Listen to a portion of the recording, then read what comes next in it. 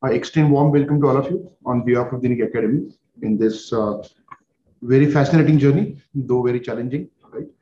And this is kind of introductory lecture. I'm aware of the fact that you had series of webinars on YouTube, isn't it? I hope you might have listened to those lectures as well. We conducted few lectures in terms of understanding this examination. So we are starting back on 23rd May, isn't it? And this is a different kind of exercise. What we used to do in the last year is, once the batch starts, we had all those introductory lectures. But why waste time, right? So we thought of doing that as a prelude to the batch, right? As a run up to the batch. So from today onwards, we are having those lectures which are called introductory lectures. Today's lecture is introductory in general. We will talk about different facets of preparation, dimensions of preparation. And from tomorrow onwards, you will have introductory lectures to particular subjects, isn't it? Okay. So that is what we have decided. And on 23rd May, which would be your first day of the batch, right? Officially speaking, right? On that day, you have a lecture of Honorable Tukaram Jadhav sir, Director of the Academy, on 23rd of May. So let us begin today's lecture. I think you have 3 booklets with you.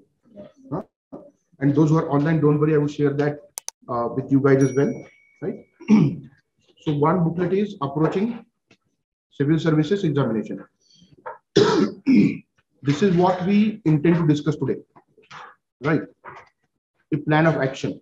You can go through that and read that carefully, twice, thrice. Then there is one booklet, essay writing, comprehending important terms in questions. You know, these are 2 queries which generally come in front of us frequently every year. How to write an essay, right? Okay.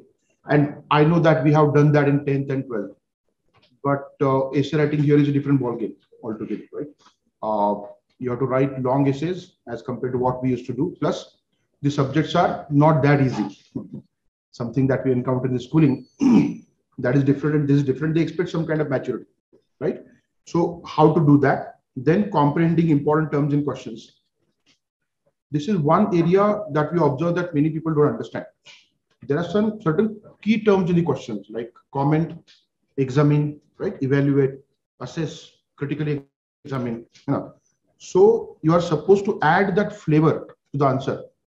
I know it's too early to talk about answer writing immediately, right? But try to understand this.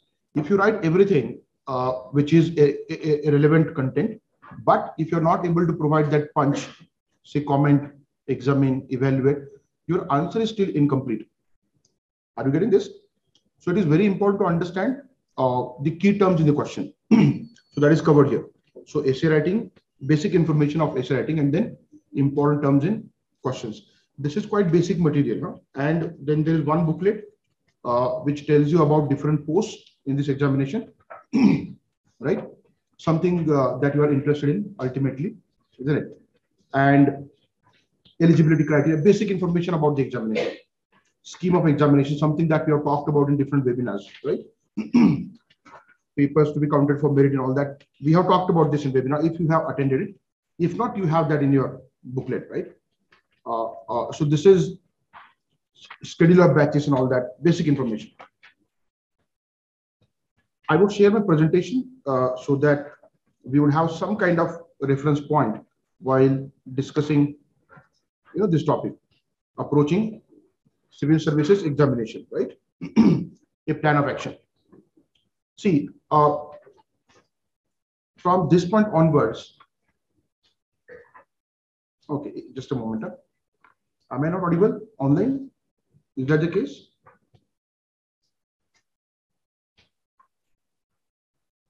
नहीं, unmute किया है, आपके device का voice setting check कर लो. See, yes, I am audible, and henceforth, please understand that if there is problem coming to one person, right, that means there is technical problem on that side. Right? If it is to everyone, it is on my side. So check your settings voice settings and everything, and increase the volume. Device का volume, आपका volume नहीं. So that would solve your problem. Okay. All right. So coming back to the topic, approaching civil services examination plan of action. Before I begin, I must tell you that this is very, very important. This is kind of a blueprint, right, that people ask for. And surprising thing for me is they keep on asking for this for next 1 year, which is very wrong. Are you getting this? You must have a clarity right in the beginning as to how you are going to prepare, right? You should not ask for strategy and approach and roadmap and this and that throughout the year. Throughout the year, so you are supposed to study. You are supposed to implement that, right? So we will talk about plan of action today. It's not that this is the last day on which we'll be talking about this. Tukaram sir will talk more about it. Take 1 month while reading basic books. You decide your approach. We would assist you in that. But once you do that, you start implementing it. बहुत बार ये होता है कि लोग साल भर यही पूछते रहते हैं, प्लान कैसा होना चाहिए, स्ट्रेटेजी क्या होना चाहिए. स्ट्रेटेजी पे पीएचडी नहीं करनी है. मेनी पीपल उसके ऊपर पीएचडी कर जाते हैं. ये स्ट्रेटेजी वो स्ट्रेटेजी इंप्लीमेंट कुछ नहीं करते. That's the basic problem. We must not do it, right? So we would discuss thoroughly a plan of action for this examination. But before doing that, or rather while doing it, you also need to understand the requirements, expectations of the commission. Please understand this. When you apply for an employment, ये तो UPSC itself is a form of employment, right, on the part of government, employment generation for the sake of administration, right? Whatever job you apply for, whether it is private sector or public sector, right, government sector, you need to understand expectations of the employer, isn't it? ये basic है, it's very basic. You need to understand expectation of the employer. So here we need to understand expectations of the commission. Okay. And commission has outlined its expectations. Rather, every year they do so in notification. Every year UPSC comes up with a notification. Prelim examination का declaration जो होता है ना कि कब होगा, that comes in notification. If suppose examination this year is in June, 5th June को है, तो December, January में roughly in that time period notification comes. It is pretty detailed document. उसमें कई सारी चीजें होती हैं. And we need to understand expectations of the commission from that document. So what we have done, obviously there is something that we should have our own plan, right, in our mind. But at the same time, we should keep in mind what commission expects, right? So one source is notification, other source is something that we have in your hand, syllabus. Third source is previous year question papers, right? So all these things enable us to come up with a plan of action. Let us talk about all these things elaborately. So I would first share with all of you what all things we are going to discuss today. And please don't take it lightly. That is in front of you. First, we will talk about what is this examination in short. I know that many of you know it and you're looking forward to something else. वो होता है ना कि structure पता है, आगे का बताओ, है ना, ठीक. So don't worry, I will do that. Second, comprehending nature of the examination. See, एक बात जो हमेशा बताई जाती है, which has become a cliche now, that this is toughest examination in India. पता है ना? Yes or no? आपको पता है और फिर भी आप यहाँ पे आए हो. I really appreciate your courage. आपको पता नहीं है and then you are here. That is horrible. Joke था. Don't take it seriously. बात ये है, yes, it is one of the very tough examinations, right? In the world, rather, India में तो toughest है. And the toughness is not in terms of how difficult questions are asked, right? It is in terms of the ratio, how many appear and how many get through. So don't worry about that, right? But yes, there is intense competition. There is intense competition, right? Doesn't matter how difficult challenge or the task you take up, right? First stage is to understand the nature of the challenge. सबसे पहले क्या समझना पड़ता है? What that challenge is all about, right? So you take any example. अभी IPL चल रहा है, cricket matches का लो, football match, anything, any sports, any activity that you do. First thing is you should understand what that challenge is all about. Suppose you have a match with some other team. आप क्या करते हो? You study the strength and weakness of the team, right? Strategies according to their players, आजकल तो बहुत ज्यादा हुआ है. They sit down and they take the footage of different players of the opposing team, वगैरह वगैरह. It is about understanding every player, right, of that team, and then deciding strategy and executing it. So similar kind of exercise we are supposed to undertake here, right? So we need to first understand nature of this examination, comprehending nature of examination. I hope you understand the difference between understanding and comprehending, right? And comprehending is thorough understanding, isn't it? Many times you get the feel that we understood something, but वो comprehension नहीं होता. And जो paper है CSAT का, उसमें there is something called reading comprehension. Comprehension means you understand that passage thoroughly, and that is why देखो एक problem क्या होता है in 10th and 12th जो passages आते थे, passages English paper मेरे, right? तो what we used to do, passage पर पढ़ते थे, नीचे questions होते हैं, question में जो keywords है वो लोग ऊपर ढूंढते हैं, किसमें, passage में, और वो पूरा sentence उठा के डाल देते हैं, right? ये नहीं चलेगा यहाँ पे. Problem is, ये क्या हो गया? This is like, you are just making kind of a correlation, and that too many times arbitrary, right? यहाँ पे आप question में जो keywords है, if you try to search that in the passage, you won't get it in the first place. So passage को समझना ठीक से, that is something which is required, and do not think that it is only confined to what is called CSAT paper. Comprehension is required everywhere. Whether you are reading GS paper 1, paper 2, paper 3, paper 4, essay, optional papers. When you read the paper, when you read the question, you understand the question, you comprehend the question, right? And once you comprehend it, you understand different facets of the question. You understand what is the expectation of the question, right? And then you accordingly write. So comprehension is very important. ठीक है? तो यहाँ पे exam के nature को समझना, comprehending nature of the examination. Then understanding syllabus. This itself is a task. You are supposed to read multiple times. Plus, there are some reading between the lines, and we would do it. Don't worry. So, syllabus number 4, we would try to understand what is previous year question paper analysis. Previous year question paper. One of the most essential ingredients, right, as part of your beginning of this process. So, reading syllabus, understanding previous year question papers. ये दो बहुत important exercises है. And then you go to the basic concepts, right? Okay. I would do that here. Model एक sample के point of view से. Then sources of the study, something that everybody expects. ठीक है. People come here day one, they want list of books. Right? They don't want to understand the examination. We want list of books, right? वही बात करेंगे. We will talk about reference list. Then very essential part, planning, right? How do we plan the entire preparation? Then actual preparation, what kind of approach you are supposed to adopt in the preparation. At the end of it, there is one aspect which COVID has added, that is online mode, and this is hybrid mode. What we are doing is hybrid mode. So those who are online, उनके लिए मैं कुछ चीजें बताऊंगा. If you are not habitual to this, you are not supposed to worry about all these things. The experience is as good as what we see in physical classroom. So we will talk about that as well. Let us begin with the first topic, that is introduction. Okay. So what this examination is all about. If you look at the first statement here in this PPT, slide that is there in front of you, it is challenging, exasperating, and tiring. ऐसे कौन से exams are which go on for a year? The concept of exam for us is exam आता है, हो जाता है, बात खत्म. You get out of it.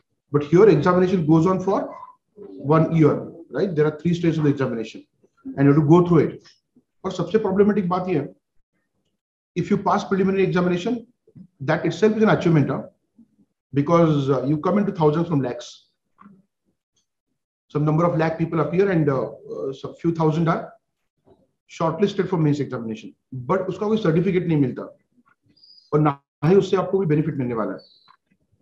Tough competition क्या होता है, ये होता है ना. And then if you go to the mains, वहां से फिर you go into 3 times more what is the number of posts. उतने लोग, अगर 100 है तो 3000, 3000 something इंटरव्यू के लिए.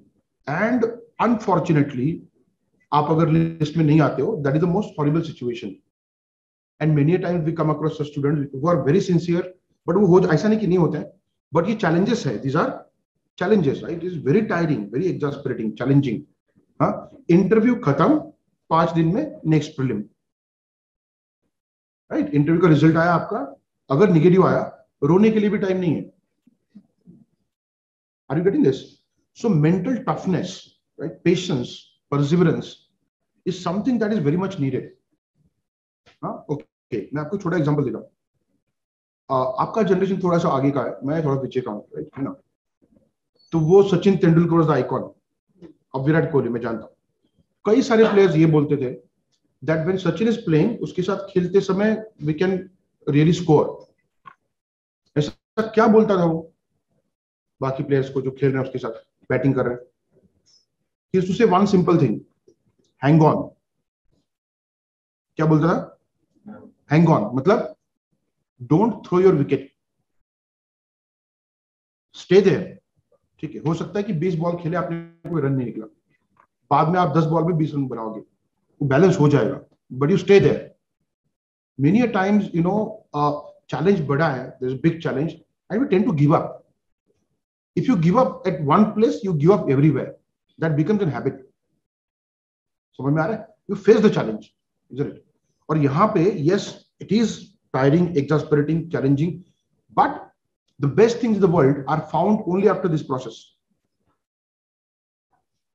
होता क्या है? We expect a lot and we put in very less efforts.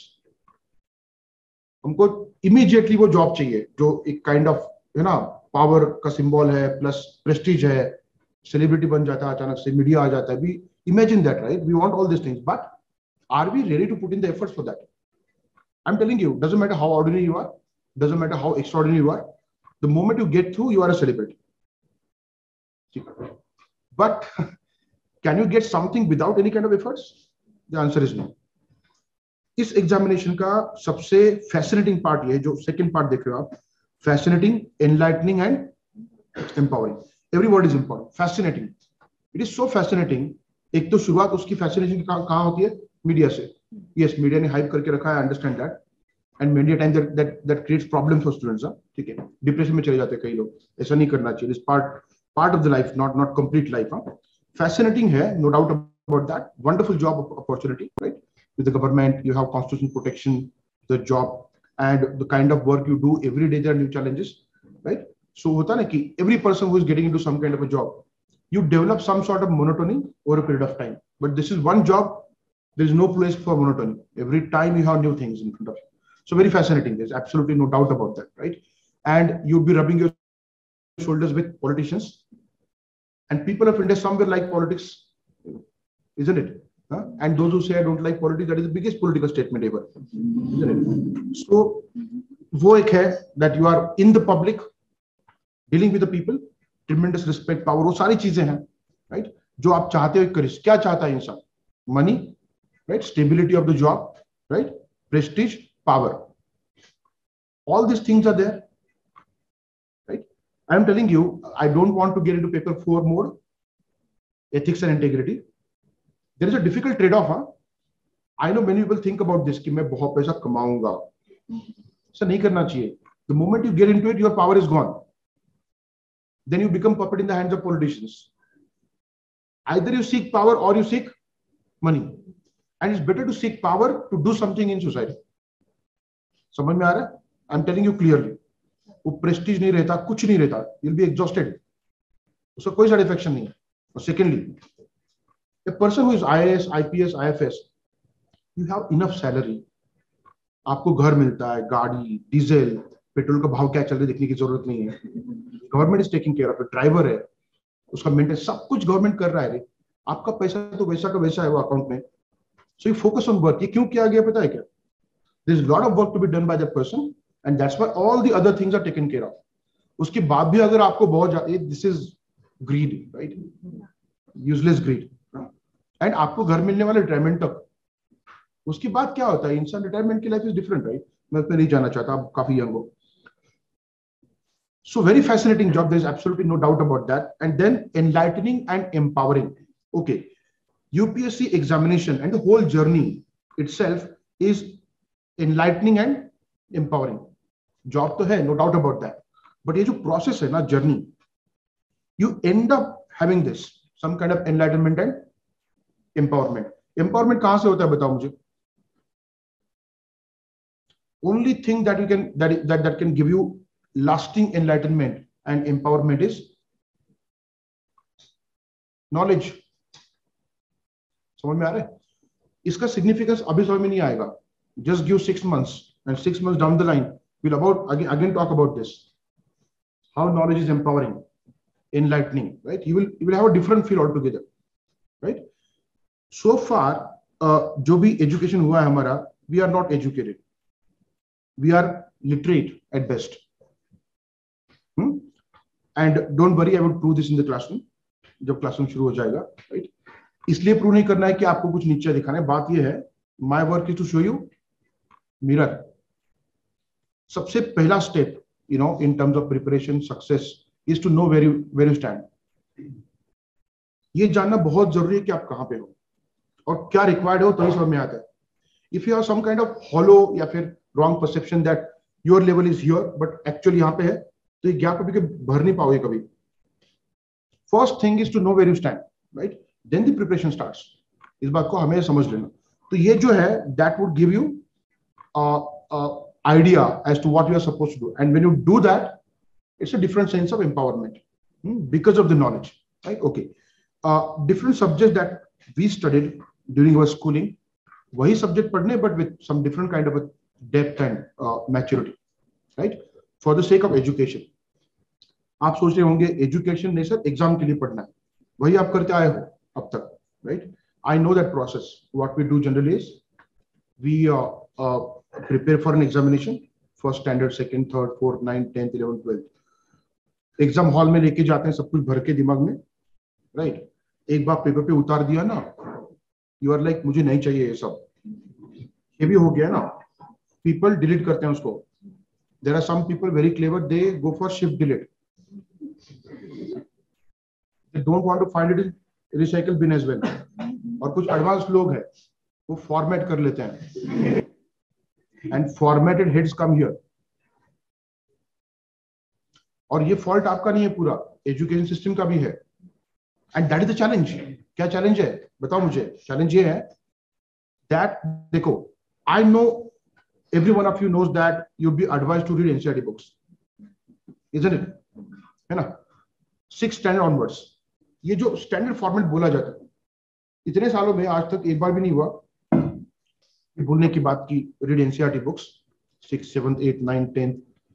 Nobody stands up in the classroom says, "Sir, are you insulting us?" Graduate 6th का पढ़ो मतलब कोई नहीं बोलता, क्योंकि अंदर से सभी को पता होता है. कुछ याद नहीं, छोड़ो 6th में क्या पढ़ा था वो भी याद नहीं है ना. I'm telling you, there are many questions in prelim which directly come from NCERT. अगर हमने पहले ही पढ़ा है तो फिर से पढ़ने की जरूरत क्यों पड़ रही है? Think about this. Because आपने बस एग्जाम के लिए किया था, but that doesn't work here. Reason being, exam चलता है 1 साल के लिए, हाँ, और कम से कम 1.5-2 साल का प्रिपरेशन चाहिए. नंबर 3, 2 दिन में 4 पेपर खत्म होते हैं. GS paper 1, paper 2, paper 3, paper 4. Day 1 morning session GS paper 1, afternoon session GS paper 2. Day 2 morning session GS paper 3, afternoon GS paper 4.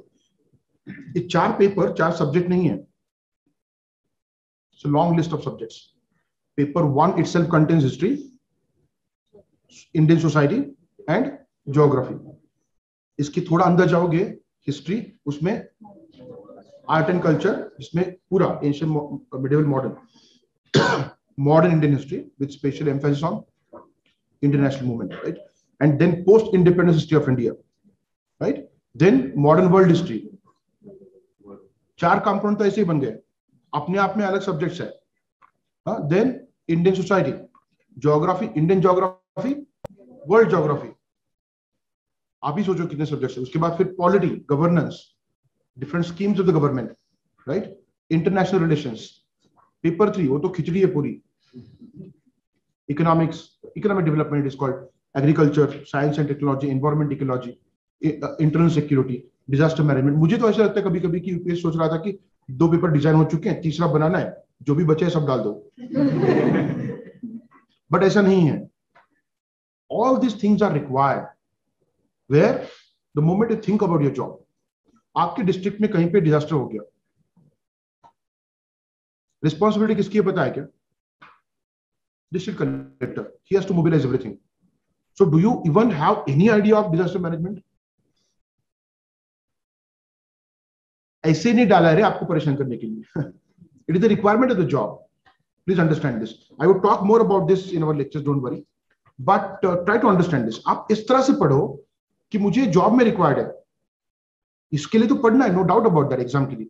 But जब इस तरह से पढ़ोगे, that would be lasting in your head. ये रहेगा आपके साथ, you can apply that in the job. So never think in a short sighted manner, ठीक है? और ये हेल्प करेगा आपको when you study for knowledge.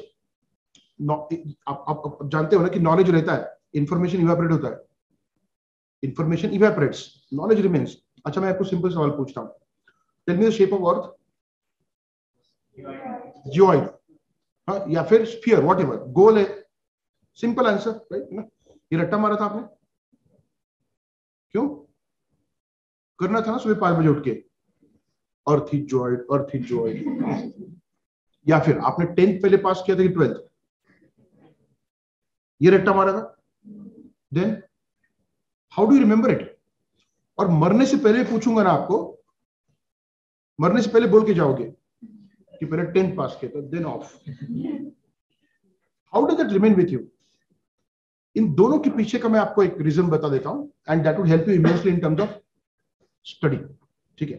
पहला जो एग्जांपल था, when you read about that, right, earth is geoid, spherical, right, उसी बुक में फोटो होता है उसका, या फिर स्कूल में वो देखा है ना आपने मॉडल उसका। Now the moment you verify something, it remains with you. When you verify something, it remain, merely reading doesn't help you। उसको वेरीफाई करो सोसाइटी में, तो आपको वो जो चीज पढ़ रहे हो, that remains in the head for longer time. दूसरी बात, ये 10th एंड 12th का आपने जिया है, वो you lived it, and life is the most logical thing, right, है ना? तो आप बोलोगे ना पहले 10th ही होगा ना सर, 12th कैसे होगा? ये कॉन्फिडेंस कहां से आता है? That comes because you lived it and there is a logic behind it. तो कई चीजें ऐसी होती है, लॉजिक से you can understand, even if you don't know it, right, you can immediately से कि लॉजिक ये है, इसलिए यही आंसर होगा। मैं आपको एग्जांपल बताता हूं दिस ईयर प्रीलिम का क्या होता है। If I connect with the examination, you will find the relevance of what I am saying, right? So this year एक स्टेटमेंट आया था, मोहम्मद बिन तुगलक के समय। अब ऐसे में बोलना कि सर ये अचानक शुरू हो गया आपका ना, एग्जांपल के तौर पर, when Mohammad bin Tughlaq was raining Sultan, right, there was invasion of Timur. ये स्टेटमेंट था। It's a wrong statement. Even if you don't know कि तिमूर इन्वेजन कब हुआ, आपको इतना दिमाग में चाहिए कि whenever there was a strong emperor in India, foreign invasions were repulsed। समझ में आ रहा है? वो अंदर नहीं आ पाए। तिमूर तो अंदर आके दिल्ली लूट रहा था 2 महीने के लिए, ठीक है? तो बात ये है, when Muhammad bin Tughlaq was there is no possibility because he was very strong emperor। Whether you know it or not, if you know this thumb rule logic, you would say that this is a wrong statement। आपका एक question बन जाता है prelim में। So there are many subjects like history, polity as well। Sir सारे articles by heart करने हैं क्या? ये सवाल आते हैं। सर वो डेट्स याद रखने हैं क्या? कुछ मत करो, यू जस्ट लर्न, ठीक है? लर्निंग प्रोसेस चाहिए रे, that would help you immensely. अपने आप वो चीजें याद रहेंगी if you establish logic, you verify it, you understand it.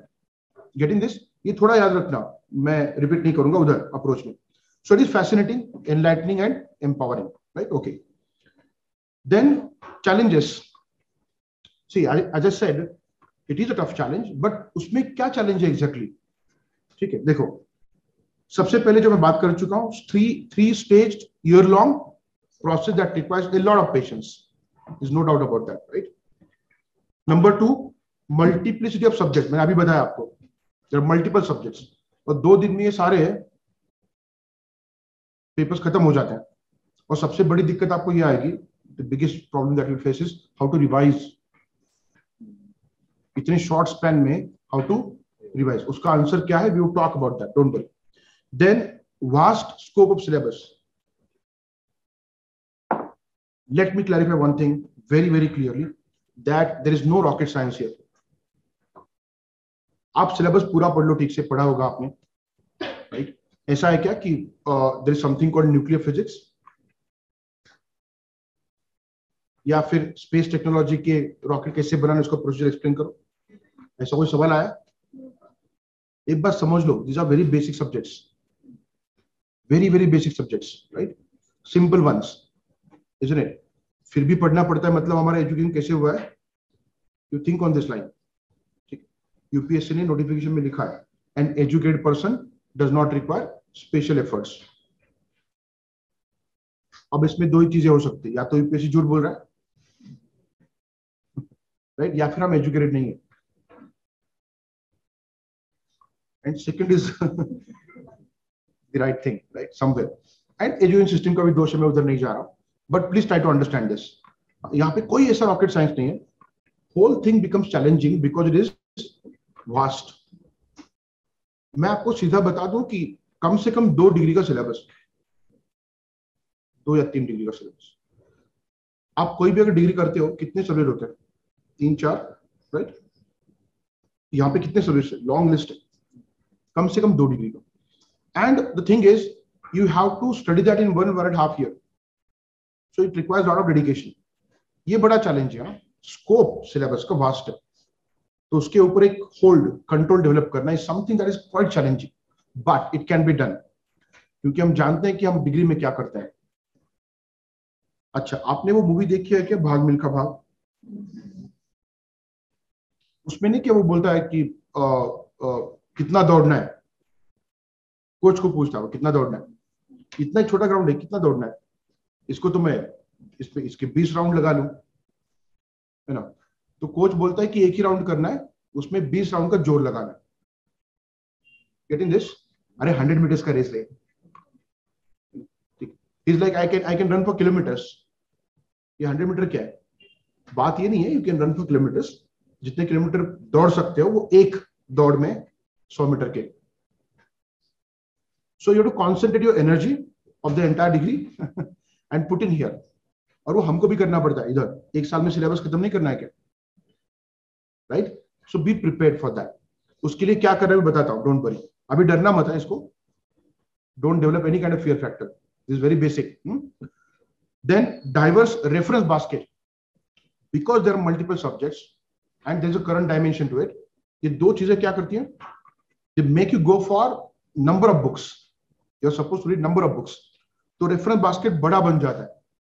आपको हैबिट होनी चाहिए, you should have that habit that you read multiple books but limited number of books. Multiple as in every subject के लिए at least 1-2 books, and that itself becomes a very long list, right? So diverse reference subject, then critical dynamic nature of questions, and this has been the real challenge. Nature of question changes over a period of time. I tell you one thing, in one of the batches a student came and said, sir, I'm solving previous year questions. I said good. तो उसने दिखाया 1970 का UPSC का paper निकाल के solve कर रहा है। मैंने बोला तू छोड़, मैं भी पैदा नहीं हुआ था, कहां जा रहा है पीछे, Where are you going? एक लिमिट होना चाहिए, मतलब आप क्या कर रहे हो, What are you doing?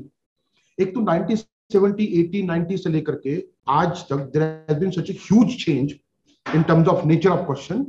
It is meaningless exercise to go back so much in the past. Absolutely meaningless, I'm telling you. You're wasting time, energy, everything. You focus on last 10 year questions, at the most 15 year questions, not more than that. एक तो 2011 और 13 में format change हुआ है prelim and mains का, plus questions are different, and this years ऐसे paper was in a way A shock, at least to those who were in the examination hall. अरे paper बाहर से देखना वो अलग होता है कि हाँ ठीक है, एग्जाम में सीधा सामने आता है ना। जनरली ऐसे में 2 सेक्शंस होते हैं, one is philosophical, other is current based. इस बार सारे फिलोसॉफिकल। People are like करना क्या exactly, you know, and those who had that, देखो everybody has a different kind of bent of mind, aptitude. Those people who are happy with the philosophical topic, they were super happy, but those who are banking on what, जैसे एक philosophical लिखना है उसके बाद फिर मेरा ऐसे आ रहा है, तो उनके लिए टफ था। तो UPSC throws surprises at you. Those people who try to find pattern in UPSC, they are at biggest fault. इसके ऊपर इतने सवाल आते हैं, मैं इतना करूंगा, उस नेक्स्ट ईयर उसके ऊपर ज्यादा सवाल आएंगे या फिर एक भी नहीं आएगा. बात यह है, what kind of questions are to be asked on what part of the syllabus. ये कमीशन के हाथ में, आपके हाथ में नहीं. आपके हाथ में जो चीजें वो करो. You read everything that is there in the syllabus, right? And you be prepared for it. So let UPSC decide what type of questions are to be asked on what topic, right? तो हाँ, एक काम करना पड़ेगा. You are supposed to understand nature of the question. और इसीलिए वो booklet में जो है ना, की टर्म जो दिए ना इसमें, this booklet, important terms in questions, that is important. ये carefully read करना and multiple times. Okay. So critical dynamic nature of questions. Critical क्यों बोला? Because this word itself appears many times, and even if it does not appear, they expect your critical thinking to reflect in the answer. आपका critical thinking answer में आना चाहिए. Then need of rigorous planning and peculiar set of skills. In the beginning itself, we talked about certain important requirements like patience, perseverance, hard work, isn't it? But certain skills are also required. What are those skills? Reading comprehension itself is a skill. Are you getting this? Not just about a passage, but a question as well, right? दूसरी बात, understanding different facets of the question. Third, gathering your thoughts, right? And then organizing your answer, and then expressing it properly. उसको बोलते हैं articulation. So 3-4 things I talked about are all the skills which are required in the answer writing itself. Then there are other skills, how you present yourself verbally in the interviews, right? So lots of skills are required. I'm not going to talk about all of them immediately. We will do that as we move forward in lectures. But yes, a peculiar set of skills is required as far as this examination is concerned. These are challenges, no doubt about that, right? Lekin, most important thing, it doesn't matter. You can go on listing challenges in this examination, but yes, complexity and difficulty of this examination can be dealt with. It is complex examination, it is difficult examination, but it can be dealt with. How? Appropriate plan of study and preparation in terms of following elemental phases. What is elemental phases? Significant phases. Prelim, mains and interviews. And there's one question every year people ask, sir, पहले prelim की preparation करो कि पहले mains की करो? और ये कभी-कभी 6 महीने तक लोग 1 साल तक पूछते रहते हैं मुझे आगे. If you have read syllabus carefully of both prelims and mains, you would not find any topic in preliminary syllabus which is not there in main syllabus. Are you getting this? So to put it mathematically, syllabus of prelims is subset of syllabus of mains, right? अलग कुछ नहीं है, दोनों same है. अलग क्या है? Orientation, nature of the examination. आपने कोई एक टॉपिक ले लिया, parliament of India, you are reading it, उसके ऊपर एक 10 मार्कर आ सकता है मेंस में, या फिर उसके ऊपर एक एमसीक्यू बन सकता है. तो मेरा एक सिंपल आंसर है. लोग पूछते हैं, सर पहले प्रीलिम के लिए पढ़ूं कि पहले मेंस के लिए पढ़ूं? माय आंसर इज पहले पढ़. You study first, you understand. उसके बाद उसके ऊपर एमसीक्यू आएगा तो सॉल्व कर पाएगा, 10 मार्कर आए तो लिख पाएगा. 6 महीने तो वही पूछ रहा है, पहले प्रीलिम की पहले मेंस. सिंपल सी बात. मेंस का सिलेबस ले लो, उसमें सब कुछ है, पढ़ो. We talk about the strategy, don't worry. So yes, appropriate plan. Appropriate इसीलिए because many times you go wrong in all this thinking, right? So appropriate plan of study and preparation. Plan बनाया, plan paper पे, that makes no sense. It has to be translated into your preparation in real action in terms of following elemental phases of the examination. Okay, I will talk more elaborately about this going forward. Now, ye thoda we'll go through quickly this part because we know it actually. We'll quickly go through it. So UPSC preliminary examination, जो अलग-अलग elemental phases है, important phases. पहला prelim है. Objective type क्या आते हैं? MCQs, multiple choice questions. Question है, you are given choice A, B, C, D, and you have to choose more correct answer. ऐसे भी होता है कि there are 2 answers which are correct, but more correct answer को choose करना पड़ता है. right? So that is where it becomes a little bit challenging, right? Then there is 1/3 negative marking, so no random guess work. There is negative marking, right? So keeping in view these two things, बाकी और बहुत चीजें आप जानते हो. There are 100 questions and 80 questions in paper 2. 100 questions in terms of time वो काफी challenging है, उनको read करना and then answer करना. Questions are many times difficult. Just to make things clear or to put them in context, last year prelim का जो cut off था, it was 92 out of 200. आपको अजीब नहीं लगता? जिनको इतना अप्रिशिएट किया जाता है कि एग्जाम पास कर गया मतलब टैलेंटेड है, राइट, है ना? उन सभी लोगों का कट ऑफ कितना था? Less than 50%. अगर आपको लेस देन 50% मार्क मिले तो घर में क्या होता है? आरती उतारी जाती है. बट यहाँ पे तो आप प्रीलिम पास कर रहे हो. But again there is a difference. What is the difference? Toughness of the examination. Many a times ऐसे क्वेश्चन आते हैं, sometimes it become difficult for us to answer, but that is fair enough, part and parcel of the game. यहाँ पे आपको prelim का score count नहीं होने वाला, ये क्वालिफाइंग है, दिमाग में रखो. Those who have that habit of I would solve every question, they are in trouble. और कभी कभी ईगो का जो सवाल बना देते हैं उसको कि एग्जाम में मुझे सवाल नहीं आ रहा मतलब नहीं आता, इट्स ओके. एक हाथ बाउंसर आते हैं, छोड़ना पड़ता है उसको, राइट? प्रीलिम का नेचर अलग है, वहां पे a different skill set is required, right? It quite different skill set. It's about calculating things. क्या सही है, क्या गलत है. If I know it I will go for it. If I can reduce to the 2 options I will go for it. If I don't know anything about I will leave it, I will skip it, right? तो ये अपने आप में एक अलग challenge है, because there is negative marking coming in. Requirements of the study, keeping in view this nature of prelims: clarity, sharpness, precision in understand. You may not understand this sentence as of now, but once you start preparing and once you look at prelim papers, after some level of preparation, you would understand what kind of precision is required here. Many a times it so happens that you know the topic जिसके ऊपर सवाल आया, फिर भी आप गलत कर जाते हो. That is because आपने पढ़ा है लेकिन उस precision के साथ नहीं पढ़ा है जो कि required. You know the topic, right? लेकिन उसकी डिटेल्स के ऊपर सवाल आया. आपको एग्जांपल देता हूं, ठीक है? करंट अफेयर्स में कई सारी चीजें आती है, isn't it? तो करंट अफेयर में जो आता है हम पढ़ते हैं, but that is not sufficient these days. What comes in newspaper, current affairs, उसके बारे में और क्या निकाल सकते हो आप? What else you can get based on that? World heritage site नाम का एक लिस्ट होता है यूनेस्को का, right? They declare different sites as world heritage site. Recently Dholavira नाम का जो एक साइट है इंडिया में, इंडस वैली सिविलाइजेशन का, उसको डिक्लेयर किया वर्ल्ड हेरिटेज साइट. उसके ऊपर सवाल ये नहीं आया हाँ which of the following sites were recently declared as world heritage sites. सवाल क्या आया?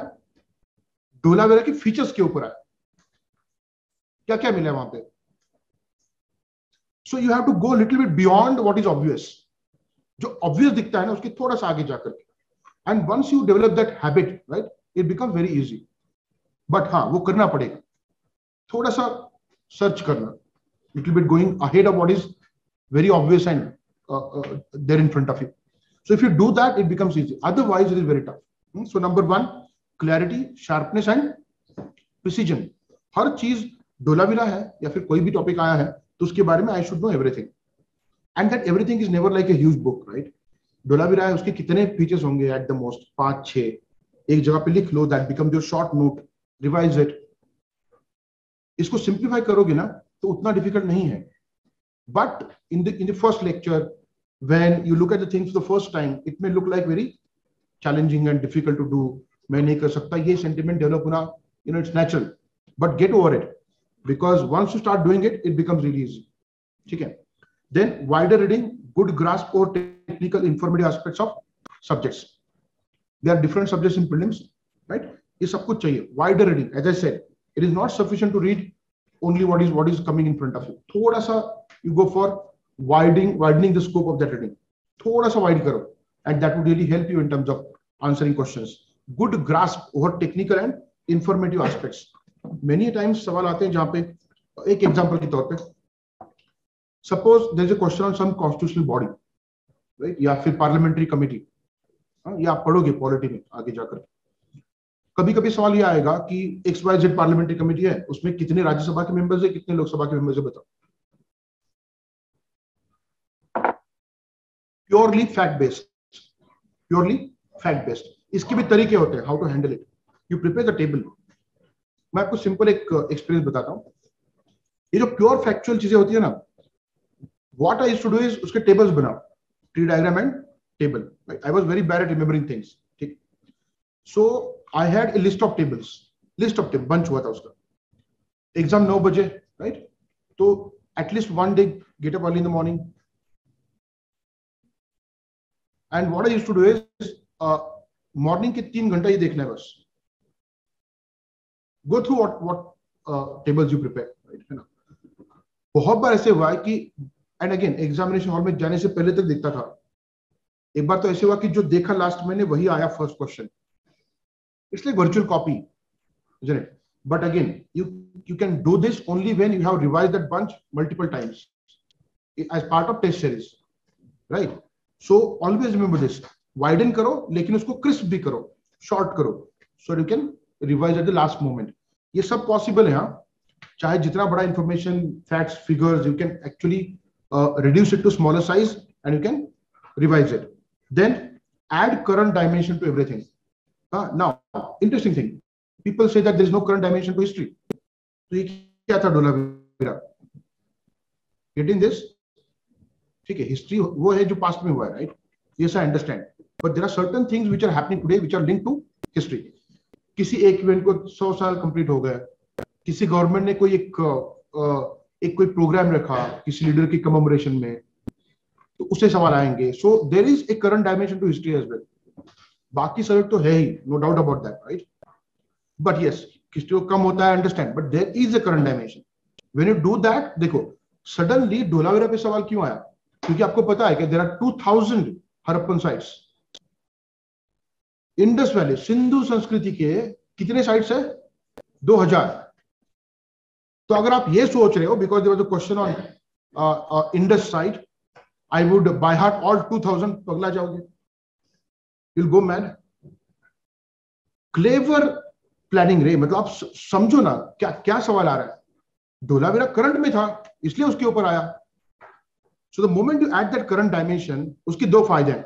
One, you are getting question from current directly. Number two, that limits your syllabus to 1.5 year, right? So that's how that current dimension is important here. Then extensive as well as intensive study, right? A prerequisite. When you talk about extensive, it talks about scope. When you talk about intensive, it talks about depth of understanding. ये दोनों जरूरी है. A certain level of depth and vast scope is something that is required in the study. Then revision and rigorous practice of basic H, very very basic. You practice as many MCQs as possible. That would tell you what mistakes you commit generally. And then revision.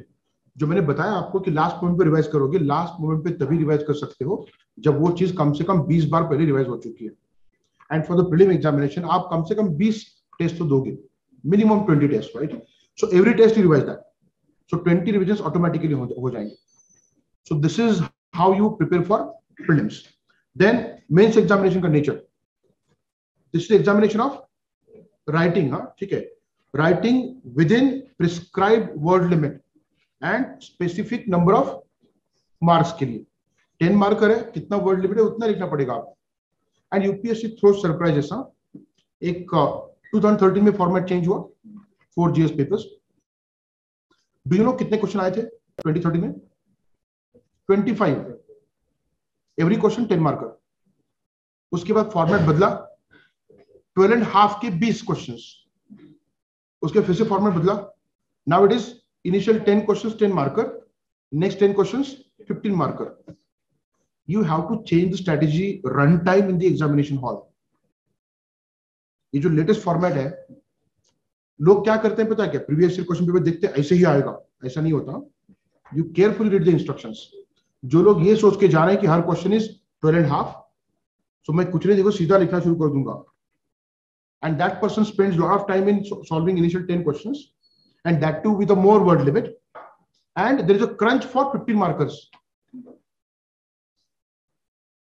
So simple strategy है, go for 50 markers first and then to 10 mark. एक आध 10 marker ठीक से नहीं लिखा चलेगा, 50 marker नहीं लिखा मतलब you are in loss. So you read the instructions carefully. Writing का examination है, तो पढ़ो word limit क्या है, marks कितने हैं, very very important here in terms of examination. Yes, it is quite challenging to write 20 questions in 3 hours. It gets down to what? Hardly 8 to 9 minutes per question. उसमें question को समझना, आपके thoughts organise करना, उसको लिखना, articulation ठीक से रहना, right? All this things are to be done in those 8 to 9 minutes. And those of you who are thinking that exam एक बार पूरा लिखने के बाद मैं रिवाइज भी करना चाहता हूं मेरे आंसर्स, तो आपका टाइम स्लॉट बन जाता है 7 minutes का at the most, not more than that, right? So in that sense it is challenging.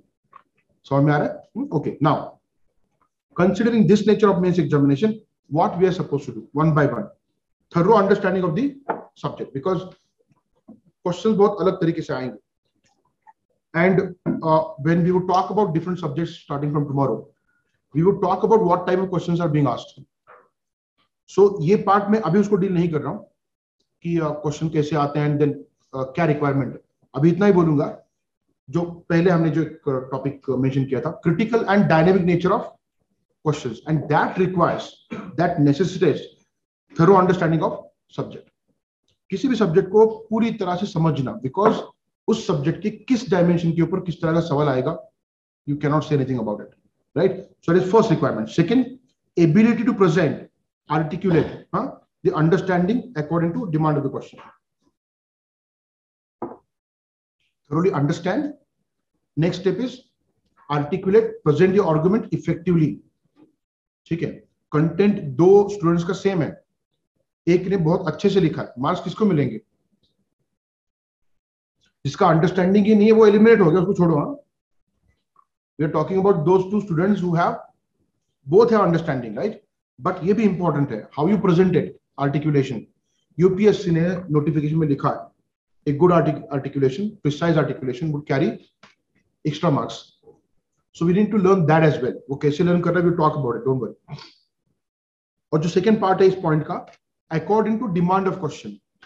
I'm telling you, this is the most neglected, misunderstood part by those students who get through as well. और शायद इसीलिए cut off नीचे आता है. लोग जो पूछा है वो आंसर नहीं करते हैं. मुझे तो लगता है people go in the examination hall like मुझे जो पता है मैं वही लिखूंगा, आप जो पूछ रहे मैटर नहीं करता. This is horrible, right? जो पूछा है वो लिखो ना. So ये भी आपको रिगरसली करना पड़ेगा. अंडरलाइन दैट वर्ड जो पूछा गया, examine, comment, explain, illustrate, underline करो उसको. तो क्या पूछ रहे सवाल वही लिखो. That would carry more marks clearly, right? ये हर साल we do this for those people who have qualified for the mains. को बताना पड़ता है कि आप जो लिख रहे हो कंटेंट है, लेकिन जो पूछा गया है उस तरह से अरेंज नहीं किया उसको. So understanding on one hand, on the other hand articulation. Both things are very very important. Then third, each answer should be well thought and sharply, precisely organized piece of argument. आप जो लिख रहे हो ना, ऐसे नहीं कि कुछ तो मन में आया लिख दिया. There has to be some logical flow. Whatever you wrote must, देखो, the moment I read it, evaluator कोई भी, उसको पता चलना चाहिए कि जो लिखा है ना, there is thought behind it. Question को नीचे समझ के the answer has been written down, articulated in proper manner. That is the requirement. Many a times I'll tell you, people इतना vaguely शुरू करते हैं ना. 10 मार्कर है, कुछ पूछा है तो बैकग्राउंड बताएंगे, किसने पूछा. 10 मार्कर है, 150 वर्ड में लिखना है, शुरू हो जाओ ना. You directly hit the bullseye. Are you getting this? Gradually, when we would have sessions with you, answer writing के, we would talk more about this. But people start with very vague kind of introductions. Very very vague kind of introductions. Mood off होता है रे check करने वाले का immediately. क्या पूछा है, क्या लिखा है, ऐसे होता है, पता है क्या? ऐसे भी अगर है तो जो सब्जेक्ट है उसी के ऊपर लिखना है आपको, वेग नहीं. I am telling you, go to the notification of UPSC, उसमें पढ़ो आप, उसमें लिखा है keep your writing very close to the subject and right content होना चाहिए.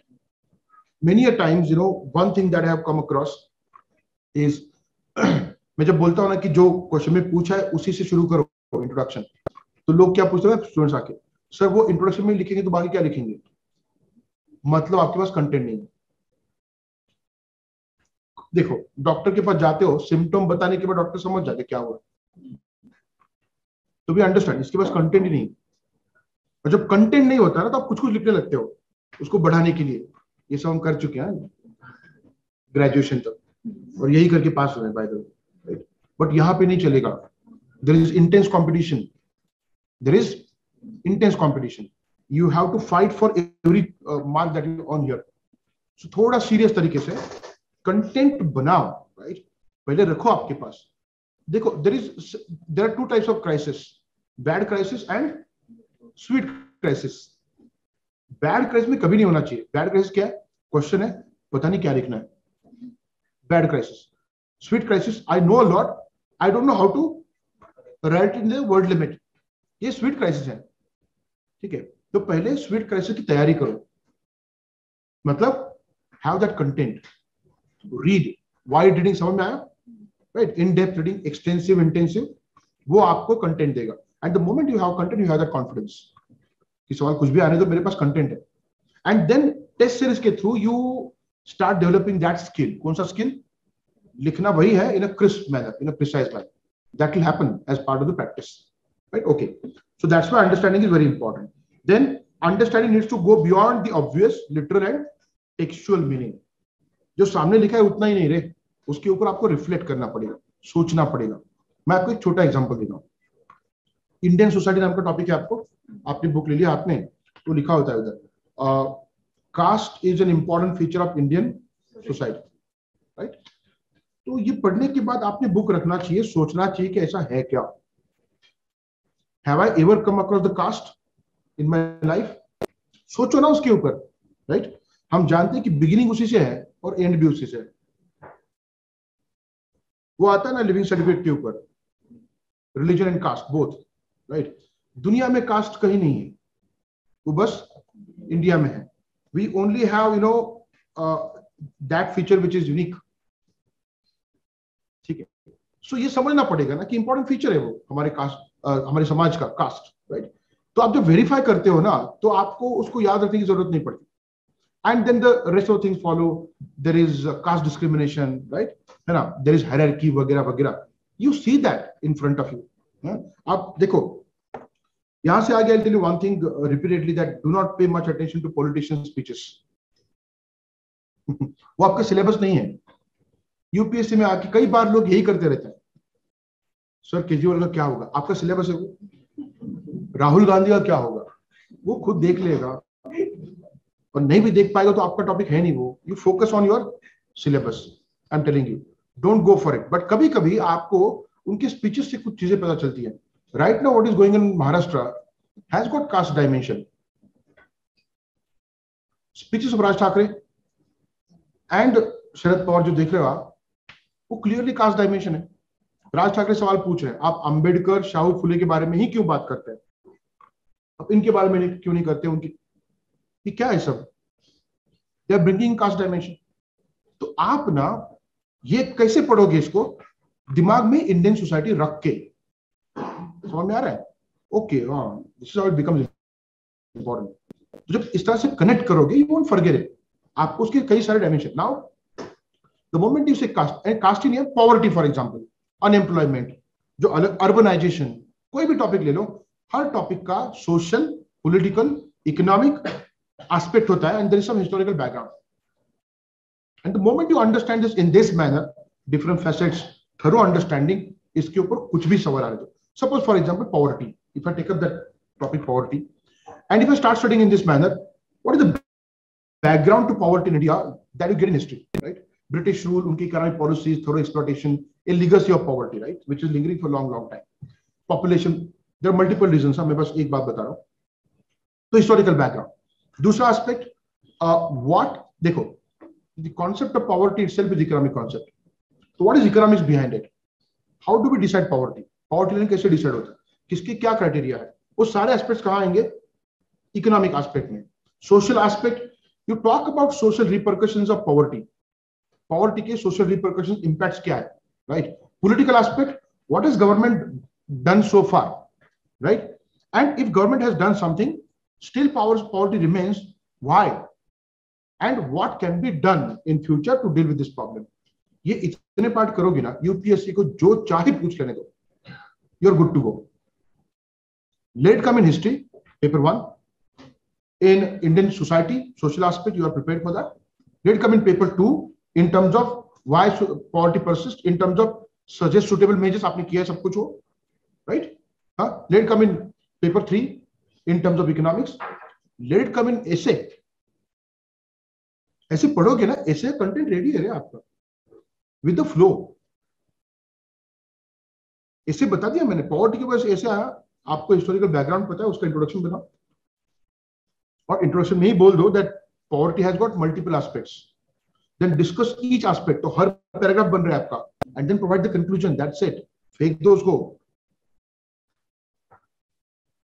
The way you study, you know, that really matters a lot. ठीक है, आप अगर स्कैटर्ड तरीके से पढ़ रहे हो ना, it makes no sense and you would face lot of difficulties in examination hall. But the moment you understand the demand of the examination, demand of the questions, it becomes very easy, and if you devise your plan of action accordingly. ठीक है, okay, so yes, very important, well thought out answer तभी आता है when you have this kind of preparation. Understand needs to be go beyond obvious literal, वही बात बता रहा था मैं कि जो obvious है उसके आगे चले जाओ and try to understand it. मैं आपको बता रहा हूँ कि बहुत बार ये होता है that going beyond क्या होता है, आप एम लक्ष्मीकांत पढ़ते हो पॉलिटी के लिए, उसमें कई सारे डिटेल्स है, गवर्नर के बारे में कई सारे details.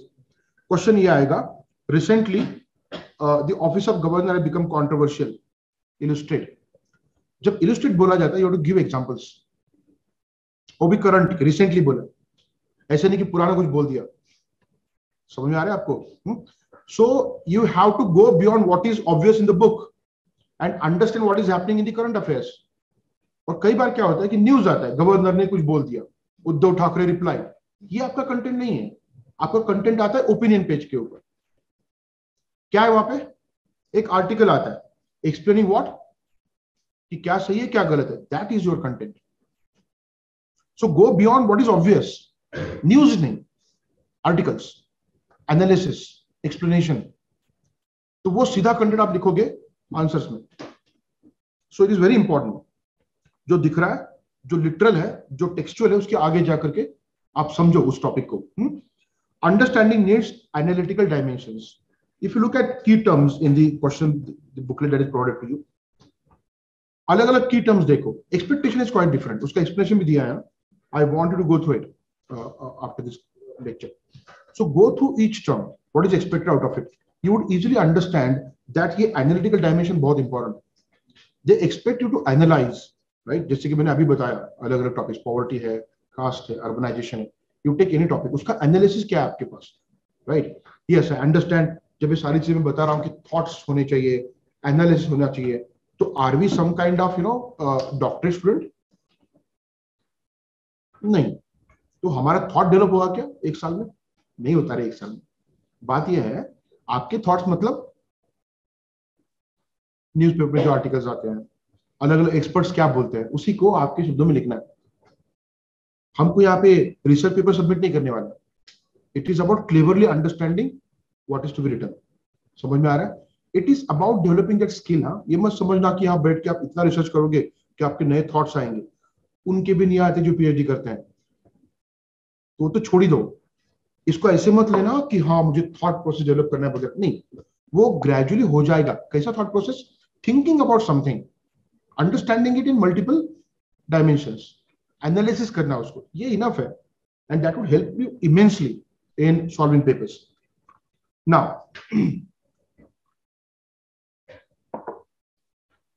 As we talked about this, यहाँ पे दो टॉपिक जो है to link it, going beyond obvious literal analytical dimensions, and then interlinking conventional part with current one. जैसे कि मैंने अभी आपको बताया, conventional part क्या है? What is governor's office? This is conventional, right? वो appointed है, किससे appoint होता है, tenure क्या होता है, how is removed, right? What are the functions of the governor? As a constitutional head उसकी क्या duties है, वगैरह वगैरह. This is conventional part. लेकिन जो सवाल आया था, you have to connect that conventional understanding to what is happening in the current affairs. समझ में आ रहा है आपको? ठीक है, so this is called connecting convention with the current. इसकी हैबिट होनी चाहिए, You should have habit of it over a period of time in 1 year. Then ये काफी इंपॉर्टेंट है, prospective and prescriptive thinking. Prospect मतलब what is coming in future. Prospect, retrospect पीछे देख के, प्रोस्पेक्ट आगे देख के, right. Okay, going into the future. Prospective का मतलब क्या है? जैसे कि मैंने वो सवाल, मैं एक दो सवाल लिए मैंने, उसी को मैं रिपीट कर रहा हूं so that you are not confused, right? So the question on poverty that we talked about, if government has done so much of things, so many of things so far, why poverty persists, and suggest suitable measures. ये जो होता है suggest suitable measures, going into the future what government is supposed to do, इस तरह के सवाल आते हैं. ये हो गया प्रोस्पेक्टिव, और उसमें प्रिस्क्रिप्टिव भी है. आप सजेशन दे रहे हो, मतलब प्रिस्क्रिप्शन दे रहे हो कि क्या करना चाहिए. So that dimension is also there. देखो कभी कभी होता है कि analyze, you analyze it. कभी कभी ये बोला था suggest suitable measures, suitable policy.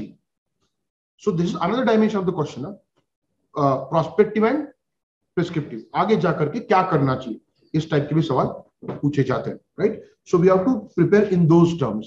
चलो, ये बहुत डिफिकल्ट है क्या, बताता हूं मैं. I would give this example in the classroom as well. बाद में आपने वो मूवी देखी jolly LLB 1 to B I है 1. मूवी देखने के बाद, चलो मूवी में कोई ये नहीं सोचता बैठ के मेरे पास सिलेबस है, मूवी में क्या क्या आ रहा है सिलेबस, ये थोड़ा कुछ ज्यादा ही हो गया. एंजॉय करो मूवी, एंजॉय करने के बाद बाहर आए तो कभी सोचा आपने ये रियलिटी है क्या? ये जो दिखाया गया, is that the reality of Indian judiciary? अगर है तो हॉरिबल है, नहीं है क्या? Isn't it horrible? अरे मूवी देखिए ना आपने. और दूसरी बात, कभी एक मूवी आई थी दामिनी नाम की, सनी देओल की, 2.5 किलो का हाथ. वो मूवी जब आई थी ना, वहां से लेकर के जॉली एलबी तक कम से कम 10-15 साल हो चुके हैं. उस मूवी में फेमस डायलॉग था सनी देओल का. क्या डायलॉग था? तारीख पे तारीख, ये बोलता है ना वो, है ना. नहीं, सीरियस मैटर है, हंसो मत. तो वो तारीख पे तारीख मतलब जस्टिस इज गेटिंग डिलेड. तो जॉली कौन सा अलग बोल रहा है 15 साल के बाद? जॉली क्या बोल रहा है कि जो दूसरा लॉयर है राजपाल, उसको अगली तारीख दो, आपने दी है तो उसने लैंड क्रूजर का ट्रक बनाया है, एक और तारीख दोगे तो उसका ट्रेन बनाएगा. डायलॉग अलग है but the crux is same. तो एक थॉट नहीं आता क्या कि जुडिशरी में इंप्रूवमेंट जरूरी नहीं है क्या बाहर आने के बाद? और ये रियलिटी है. That Jolly LB case was nothing but Land Cruiser hit and run case. Salman Khan, the criminal who did not get punishment, very clearly. Right? वो तो hypocrite है बड़ा. पहले killing human and then being human. Hypocrisy. और आप T shirt पहन के घूम रहे, अजीब है इंडियन सोसाइटी. एनीवेज, तो अगर ये सिचुएशन है तो आपको क्या करना है? देखो ऐसा सवाल आ सकता है, ठीक है. Judicial reforms is near the hour in India. Suggest suitable reforms. तो मूवी खत्म होने के बाद आपको प्रॉब्लम समझ में आए, लेकिन ये समझ में नहीं आया कि इसके लिए करना क्या है, राइट. आप जुडिशियल एक्सपर्ट तो हो नहीं, जिसने पीएचडी किया हो जुरिस्प्रूडेंस में या फिर 20 साल का एक्सपीरियंस हो, कुछ नहीं है. तो क्या करना है? You go for a source which tells you the reforms. Note निकालो, रखो उसको, बात खत्म. तो जॉली एलबी मूवी ने आपका एक टॉपिक प्रिपेयर करके दिया. अगर सवाल आता है what are the problems of Indian judiciary, मैं सीधा बता रहा हूं, मूवी इमेजिन कर करके I can write the problems. बस उसका वर्डिंग ठीक होना चाहिए. You should know how to right, that's it. तो अलग अलग चीजें can help you expose yourself to different things, but from the perspective of what?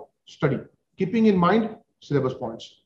Syllabus point बहुत इंपॉर्टेंट है, ठीक है. सो प्रोस्पेक्टिव प्रिस्क्रिप्टिव थिंकिंग को आप डेवलप कर सकते हो इस तरह से. It's not that you are supposed to come here and do some research paper and come up with new, altogether new kind of suggestions. No, there are people who are doing research. You just read it, which comes in newspaper, which comes in different journals, right? That is sufficient. Okay.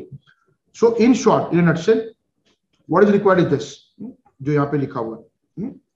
Acquiring, developing, enhancing knowledge about every component, and to express it sharply. Every component इसको complete करो of syllabus. Every component of syllabus, उसको ठीक से समझना, उसको develop करना, enhance करना knowledge को. एंड देन ये दूसरा रिक्वायरमेंट, बस नॉलेज नहीं, you should know the art of writing because the examination is of writing, means examination. Okay. Reading syllabus, very important. The first thing that we are supposed to do is this. आपको syllabus की copy मिली है, or read it 3-4 times at least. Read syllabus carefully at least 3-4 times. Okay. And our faculty members would discuss syllabus of respective subjects, right? And you insist on that. Okay. Tomorrow we have history conduct lecture, so I'll be conducting that. We will talk about in detail कि syllabus क्या है, उसको कैसे समझना है हमने, right? आपको वहां समझ में आया कि syllabus कैसे समझना है, उसका एग्जांपल आ रहा है. So I won't spend much time on this. Tomorrow we shall discuss about history. What you're supposed to do is understand different sections, components, chapters in syllabus. Syllabus में क्या होता है? Okay, मैं थोड़ा बता देता हूँ जो मैं कल डिस्कस करने वाला हूँ. ठीक है, ठीक है. So paper 1 में there is syllabus called history of India and Indian national movement. मैं आपको एक सिंपल सवाल पूछ रहा हूँ. Indian national movement जो था, freedom struggle, right? Wasn't it part of history of India?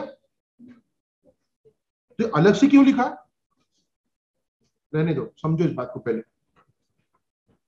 तो सिलेबस को ठीक से पढ़ना मतलब ये ऐसा क्यों किया है, बताओ. UPSC wants you to emphasize on Indian national movement, which means more questions will come on this part. कहते का, you understand this? तो सिलेबस को ठीक से समझना, उसका हर section, her component, chapters, right? So you look at the section, look at the components of it, and then search for the chapters in the relevant books. Getting this? That is understanding syllabus. ठीक से समझना syllabus को. पढ़ना अलग बात है, अच्छा ये है क्या वो है क्या, ऐसे नहीं रे. Get down seriously and her subject का understand it thoroughly. Okay. And that is a guiding framework. I'm coming to it. It is clearly a guiding framework which will help you in every aspect of preparation. UPSC preparation is nothing but all these things which are listed here. Preparing a plan, right? Syllabus will help you prepare a plan, because the moment you read syllabus carefully, you have idea of what all things are to be done. ये दूसरा step है. After knowing every component, how do I place it in my timetable? तो पहले understand the components, then choosing a reference list. Based on syllabus, you understand what is to be learned. I am aware of the fact that there are questions in the chat room. I would take them up once I finish my lecture. So please wait for some time. So choosing reference list. Syllabus के basis पे आप books choose करोगे, right? Number 3, reading newspapers and journals. You start with newspapers, and people say that I read newspapers, I understand it. Many a times you don't. You get only that illusionary feeling that you understand newspaper. Okay. Okay. I'll tell you what happens. Newspaper किसके लिए पता है क्या? Newspaper में जो लिखते हैं ना, they assume that the reader is educated. Back to the same point, and we are not. Right. For example, कोई article लिखा है economics के ऊपर और वहां पे लिख दिया, because of the COVID situation, right? Government spending has increased, and this may lead to fiscal deficit, right? And which may in turn lead to revenue deficit because there is drop in revenue. ठीक. अब इसमें जो भी आया है ना, आपको कुछ नहीं पता actually. Exactly fiscal deficit क्या है, revenue deficit क्या है, we don't know. लेकिन लगता है पता चला. We understood. You did not. अब वहां पे ऐसे नहीं होता. पेपर में, हाँ, आर्टिकल में ब्रैकेट में लिखा है उस फिस्कल डेफिसिट के सामने, go to the last page, refer the glossary, and understand the term. They assume that you know it. So serious newspaper reading requires some kind of education of the mind, right? So इसीलिए syllabus को पहले समझना, NCERT की books पढ़ना, basic concept को समझना, and then going back to newspapers, and that reading becomes meaningful. और फिर बार बार लोग पूछते हैं कि पेपर में क्या पढ़ना है, पेपर में क्या पढ़ना है, ये मैं क्यों बताऊं? Am I UPSC? UPSC खुद बता रहा है ना आपको, सिलेबस रखो दिमाग में और पढ़ो. Yes, I would help you, right, in terms of identifying write things, and how to do it. That I can do. So for example, there is a topic called international relations. कई बार लोग आयर आयर बोलते हैं, उसको यहाँ पे बोला जाता है, बट ये रियल सेंस में फॉरेन पॉलिसी ऑफ इंडिया है, and not IR as such. Basic thing that you would understand in terms of syllabus is every syllabus point is India centric. Every syllabus point is India centric. तो simple आपके लिए criteria बनता है कि IR के जो भी articles आएंगे न्यूज़पेपर में, you would read only those articles which are relevant to India, connected to India, influencing India. Are you getting this? So slowly you would develop that. For every subject, now what is to be read, what is not to be read. Are you getting this? And in UPSC it is more important to know what is not to be read, because that becomes a garbage. Already बहुत कुछ पढ़ना है, फिर वो it becomes infinite, right? Okay. So syllabus helps you in this sense as well. And then syllabus helps you in previous year question paper analysis. थोड़ा रुक जाओ. I would first explain what is previous year question paper analysis, and then we would try to understand how syllabus helps us. So PYQ, previous year questions, papers के analysis. इसमें दो है, prelim and mains. We know that very well. Prelim का आप 2011 से करोगे, mains का आप 2013 से करोगे. Because going beyond 2011 makes no sense. The format was different. There was a paper of optional subject in prelims. पुराने format में दो papers कैसे थे? Paper 1 optional, paper 2 GS. So आज तो एक ही optional है, पहले दो choose करने पड़ते थे, right? So go by the latest format. What is the latest format? जो 11 शुरू हुआ 2011 से. Paper 1 general studies, paper 2 general studies 2, which is called CSAT, Civil Services Aptitude Test. तो जो भी paper analysis करोगे, question paper analysis, it has to begin with 2011 for prelims and 2013 for mains, up to the present, जो भी है 2020, 2021, up to the present. Then question paper analysis का मतलब क्या? What is the meaning of it? Many a times people in a very wrong manner give you some kind of a diagram. ऐसा कुछ देंगे आपको, इतने सवाल इस पे आए, इतने इस पे, अरे वो नेक्स्ट ईयर ये इधर हो जाएगा, इधर हो जाएगा. ये एनालिसिस नहीं है. इसको क्या बोलते हैं पता है क्या? What is this? Do you know this? This is data. Pie charts, graphs, क्या देते हैं आपको? Data, not analysis. समझ में आता है क्या? 99% people don't even understand what is analysis. Forget about doing it. This is data, and people are happy with this. ये नहीं है रे एनालिसिस. ठीक है, तो एनालिसिस में क्या आना चाहिए? ठीक है, देखो पेपर कौन से पेपर है? जीएस पेपर 1, 2, 3, 4, ऑप्शनल 1, 2, ऐसे ये पेपर्स है आपके, तो वो सामने रखो. Subject, because GS paper 1, the moment you talk about that, you have 3 subjects: history, society and geography. So talk about subject, then section. जैसे कि हमने देखा यहाँ पे इंडियन हिस्ट्री है, वर्ल्ड हिस्ट्री है, इंडियन ज्योग्राफी है, वर्ल्ड ज्योग्राफी है. उसके अंदर you can make more sections. And then topic chapter, किसके ऊपर सवाल है. When you look at this, फिर से सवाल आता है कैसे करें. आपको मैं सैंपल दिखा रहा हूं. ठीक है, एक सेकंड ना. हाँ, दिस वन. थोड़ा रुक जाओ. So that is the format. Method क्या है? Method initially in general before preparation, मतलब what you would do now immediately, you read the booklets, syllabus पढ़ो 3-4 बार. First task is to read syllabus carefully 3-4 times. Second thing, you go for previous year question paper analysis right now, right? And you would do it again after having some kind of reading, because in the first attempt you may not have complete understanding of questions. After reading the syllabus to some extent, after the preparation, when you revisit your previous year question paper analysis, that becomes all the more clear to you. Initially नहीं होगा, फिर भी वो करना है. क्यों करना है? As a guiding framework, right? And then you would revisit again those questions in terms of understanding them thoroughly. ये सारी चीजें मैं अभी जो बोल रहा हूँ ना, you would understand them 6 months down the line. ठीक है, but अभी इतना ही समझो, जो बोला गया करो blindly. Sometimes it's good to follow blindly. ठीक है. Sometimes, not always. Okay, when you are in the initial phase. So in general, before preparation, then once a subject topic is taken up, तो होता क्या है, मैंने GS paper 1 history का एक question paper analysis बना लिया, मेरे पास सारे सवाल है, ठीक है, एंड देन मैंने टॉपिक खत्म किया, and then I went back to my table, मैंने देखा कि इस टॉपिक पे कितने सवाल आए। इससे क्या होगा पता है क्या, over a period of time जब बार बार ये करोगे, when you do this repeatedly, at some point of time you know the questions, and that must happen. जब तक दिमाग में क्वेश्चन नहीं बैठेंगे ना, आपका प्रिपरेशन सही डायरेक्शन में नहीं जाएगा। डेविएशन अगर नहीं होना है ना, you do this at any cost, multiple times do this, and that would give you some kind of framework in your head that would keep you on track. समझ में आ रहा है? Okay. Then after completion of teaching and study of chapter, teaching खत्म हुआ उस topic का, chapter खत्म हुआ आपका पढ़ के, then you go back again and look at the questions. ठीक है? Now this is what you are supposed to do, and ये after some months, right? आपके पास ये भी डेवलप होना चाहिए, अगर सवाल ये आया है तो और कैसा सवाल आ सकता है, right? What type of questions may again come, are you getting this?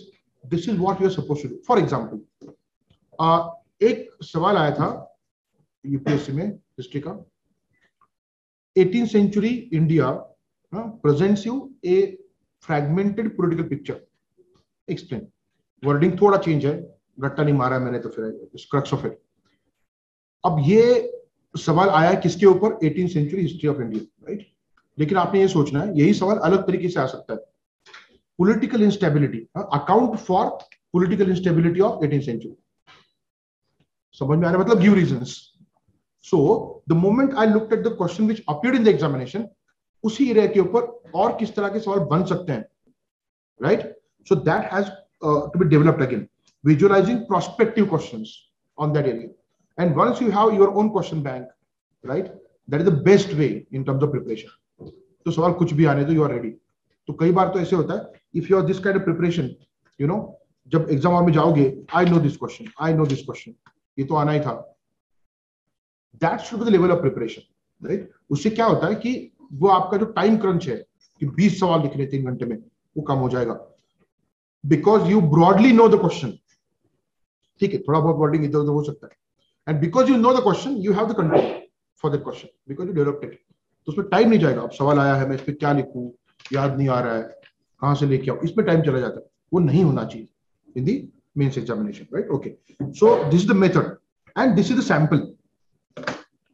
You just pay attention here.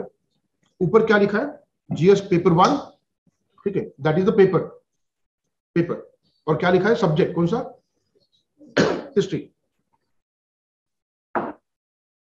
If you look at this entire analysis, in this direction we have years of examination. For mains it starts with 2013, for prelims 2011 up to the present times. In 2019 you can go for 2020, 2021, right? Okay, इस direction में question number 1 2 3 4 जो भी है, right? And you would get a specific box, that means 2013 को first question क्या आया था, 2014 को फर्स्ट क्वेश्चन क्या आया था, एंड लाइकवाइज. समझ में आ रहा है? एंड बाय द वे ये जो क्वेश्चन है काफी बड़ा है, हाँ, 4 लाइंस का क्वेश्चन है वो, राइट? उसको कैसे लिखा है देखो, समझ में आ रहा है? हाँ, क्रिस्प करके एग्जैक्टली क्या पूछा है. सवाल किसके ऊपर है, संगम लिटरेचर के ऊपर. कोर एरिया फाइंड करो, सवाल किसके ऊपर है, कोर एरिया, राइट? देन सवाल क्या है, क्या एक्सपेक्ट कर रहा है, सोशियो इकोनॉमिक कंडीशंस, और वो फ्लेवर क्या ऐड किया है, कमेंट. आपके पास सब कुछ है. नाउ जो शुरुआत में बोला था, जीएस पेपर 1 सब्जेक्ट हिस्ट्री, हाँ, section ancient history, chapter Sangam literature. Getting this clarity, right? ये सामने जब होगा ना, पूरा जब पेपर, बड़ा पेपर लेना, वो छोटे में नहीं होगा, राइट? होता है ना, पेंटिंग के लिए यूज करते हो वो वाला, और सामने लगा के रखो. Every time you look at that, पता होगा अच्छा संगम लिटरेचर पे आया था, उसके बाद एंशिएंट सिविलाइजेशन के ऊपर आया था, उसके बाद इंडस वैली के ऊपर आया था. समझ में आ रहा है आपको? You getting this? So you have broad framework कि सिलेबस ये है, सवाल किसके ऊपर आया है और किस टाइप के सवाल आया है.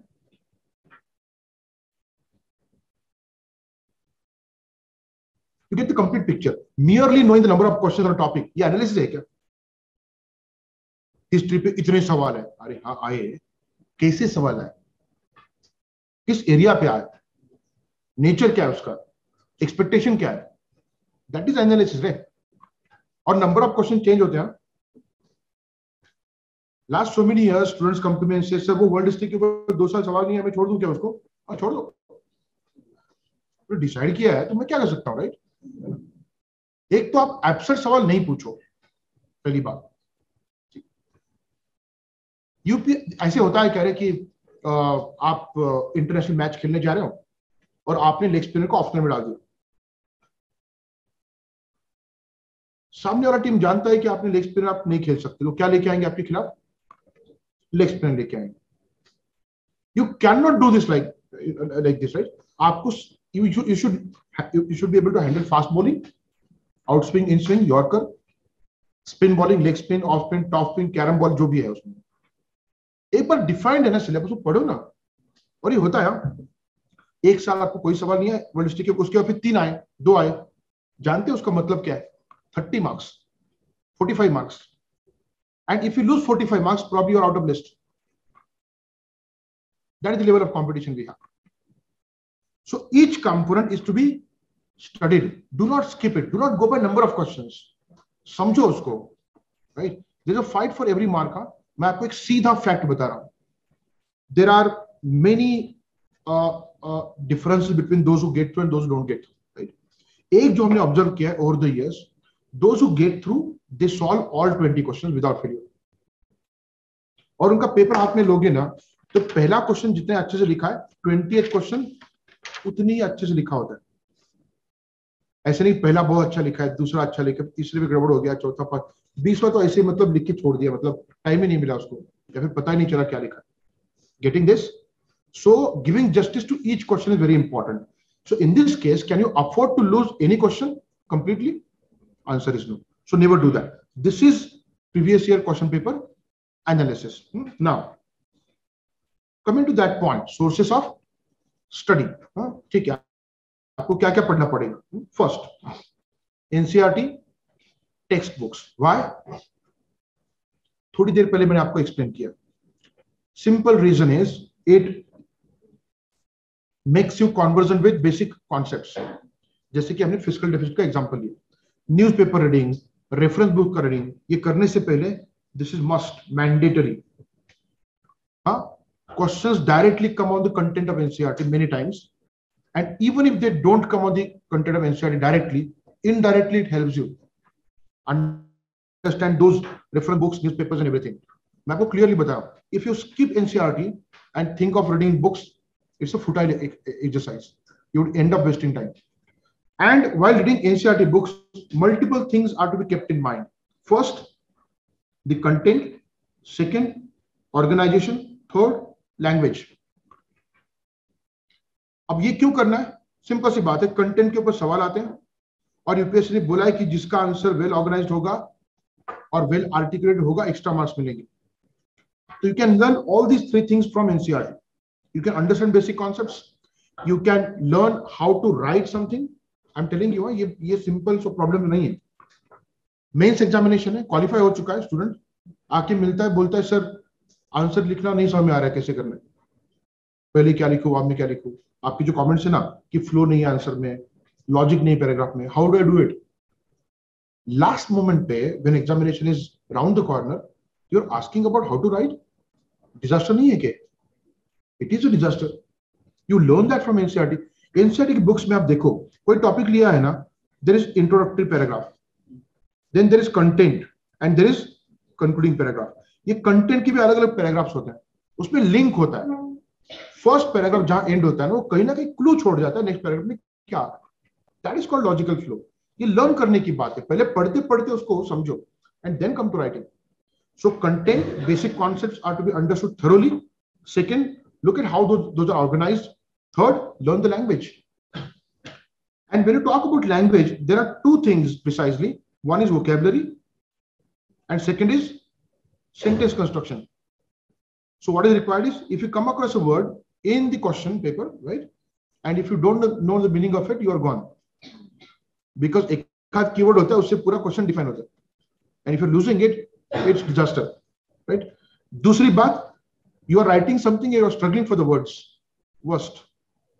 You have no scope for this year. So throughout the year, NCERT would really help you in terms of building your vocabulary. Even newspapers and standard reference books will also do this. ठीक है? Then sentence construction. आपको थरूर नहीं बनना है. You're not supposed to become Shashi Tharoor. आपको क्या करना है? Simple language, grammatically correct language. That's it. Rather 3 words: simple, grammatically correct and effective. बहुत कॉम्प्लेक्स लिखा ना तो वो पढ़ने वाला भी बोर होता है कहना क्या चाहते हो. जितना आपको टाइम क्रंच है उतना उसको भी है. जानते हो क्या? There are 20 questions for you in 3 hours. उसके लिए number of question papers to be answer sheet to be evaluated. Interest कब आता है पता है क्या? सिंपल तरीके से सीधा बोल रहा है कुछ, वेरी गुड, वो पॉजिटिव बन जाता है, यू गेट 1-2 मार्क्स एक्स्ट्रा. वही कंटेंट कॉम्प्लेक्स लिखा है, 2-3 सेंटेंस क्लब करके लिख रहा है, आप लिखिए खुदा पढ़े भी होता है ना. If you make the evaluator struggle for, अब वो स्टूडेंट है नहीं, बड़ा बुक है वो लेके बैठा है पढ़ने के लिए, ऐसा नहीं ना, उसको चेक करना है. तो simple language, effective language and grammatically correct language, that is sufficient. Don't make it ornamental, right? Unnecessarily. So that is what we are supposed to do as far as NCERT is concerned. Then newspapers and journals, clearly Hindu and Express we suggest, Indian Express, right? These 2 newspapers, you begin with any one of them to get the habit of newspaper reading first, and then gradually we would let you know as to what is to be read from both the newspapers. Okay. Then journals, you can go for a journal like, for example, Yojana, या फिर Kurukshetra. Government publications always good because official data मिलता है आपको, right? And you are going for an employment with the government. समझ आ रहा है आपको? So it's good to read those journals, right? Then standard reference books. इसको मैं अभी यहाँ पे explain नहीं कर रहा हूँ because there are multiple subjects. इसके लिए 2 घंटे का एक और lecture लगेगा फिर, है ना? So tomorrow I will talk about reference book का list of history. And likewise, every teacher will do it for their respective subjects. So you would get the book list. Don't worry about that. But standard reference books choose karo. Do not go for, those books which are just for the sake of it published kiye hota hai. Don't do that. Go for standard reference books. और खुद के notes बनाने, मैं उसकी बात करता हूँ. You will get class notes as well. So this is sufficient study material. Okay. So one bottom line while reading the sources, rather than reading many references, it's always better to read selective books again and again. ठीक है? जितना ज्यादा पढ़ोगे, right, उतना confuse होगे. Plus, you will not be able to recollect it because you did not read multiple times. ठीक है? But आपने एक बार decide किया कि इतने books पढ़ने, वो multiple times पढ़ो. That content then gets reflected in the answer. ठीक है? Okay. Now, planning कैसे करना है? See, mains में कौन से components that you supposed to take care of while you draw a plan for your preparation. First, general studies. Second, essay. Third, current events. Fourth, optional, and then the last part, answer writing. Right? Okay. One by one. General studies के 4 paper है, ठीक है? उसमें multiple subjects.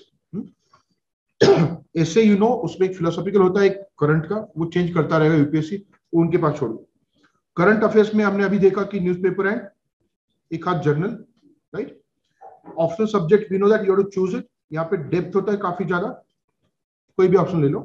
And then this is a different component. पहले इनके बारे में बात करते हैं. सी, मैं प्लानिंग की बात कर रहा हूँ. You may go for either daily plan या फिर वीकली प्लान. ठीक है?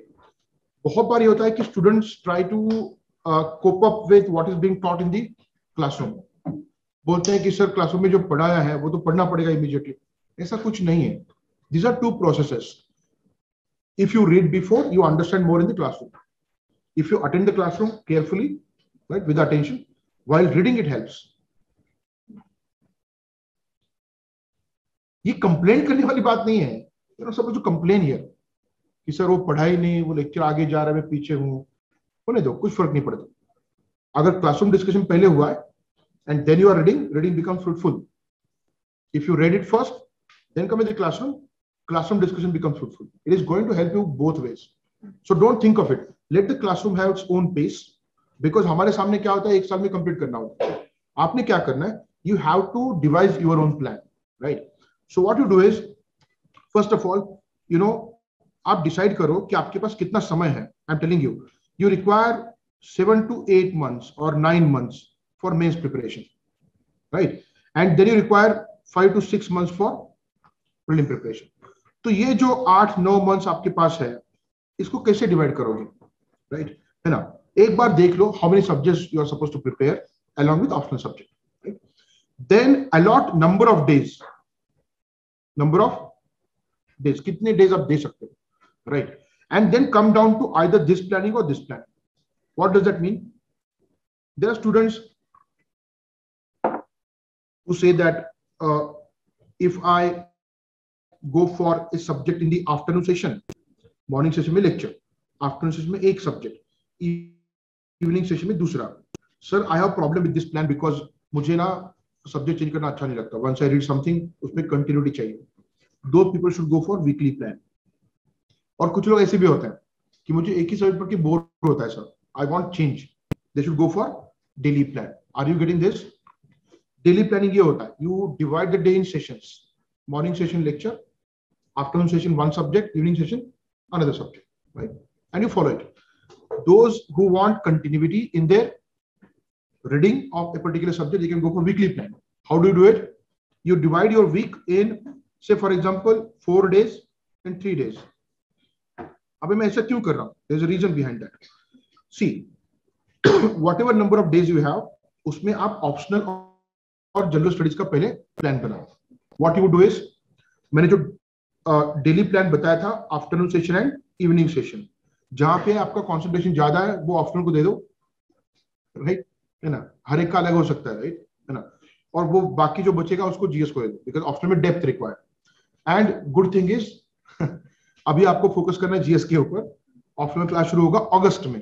इसका मतलब ये नहीं कि आपने कुछ नहीं पढ़ना है ऑप्शनल का, जितना हो सकता है पढ़ लो. आई नो दैट सबको समझ में नहीं आएगा, you won't understand everything in optional, right. जितना हो सकता है पढ़ लो. So give less number of hours right now for the optional, as long as classes are not there, right. Once you start understanding it, वो hours बढ़ाओ, और तब तक जितना हो सकता है जीएस खत्म होना चाहिए. रिलीव करो खुद को, राइट, है ना. अगस्त में ऑप्शन शुरू होंगे, right. So what you can do is, suppose you choose afternoon session for GS, so you give 6 hours to GS and only 2 hours or 3 hours to optional. सोने से पहले I just want to go through optional, क्या क्या है उसमें देखना. You can do that. So this would really cover a lot of chunk as far as GS is concerned, right? This is about daily plan, those who want change. And you can do this for, you know, weekly plan, right? 4 days GS, 3 days optional, या फिर 5 days GS, 2 days, 2 days optional. लेकिन एक activity है जो daily करनी पड़ती है. What is it? Current. इसको आप वीकली नहीं बना सकते, right. You do it daily, right. Okay, so this is your planning.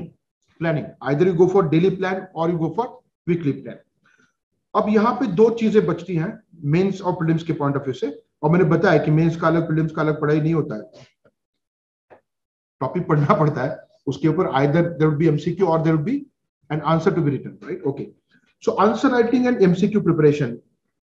देखो, people talk about daily answer writing when they come here on day 1. क्या बात कर रहे हो आप? आंसर राइटिंग क्या है पता है क्या? Answer writing is output.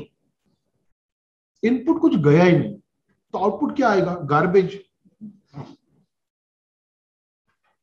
People come up with the answer writing in day 1. मैं बोलता मत दो मुझे, don't even submit, because उसके फिर अलग आफ्टर इफेक्ट्स है. यू सबमिट इट, मैं देखूंगा गार्बेज है, तो मुझे लिखना पड़ेगा ना गार्बेज है. और मैं बोलता अरे क्या लिखा है तूने, यू आर लाइक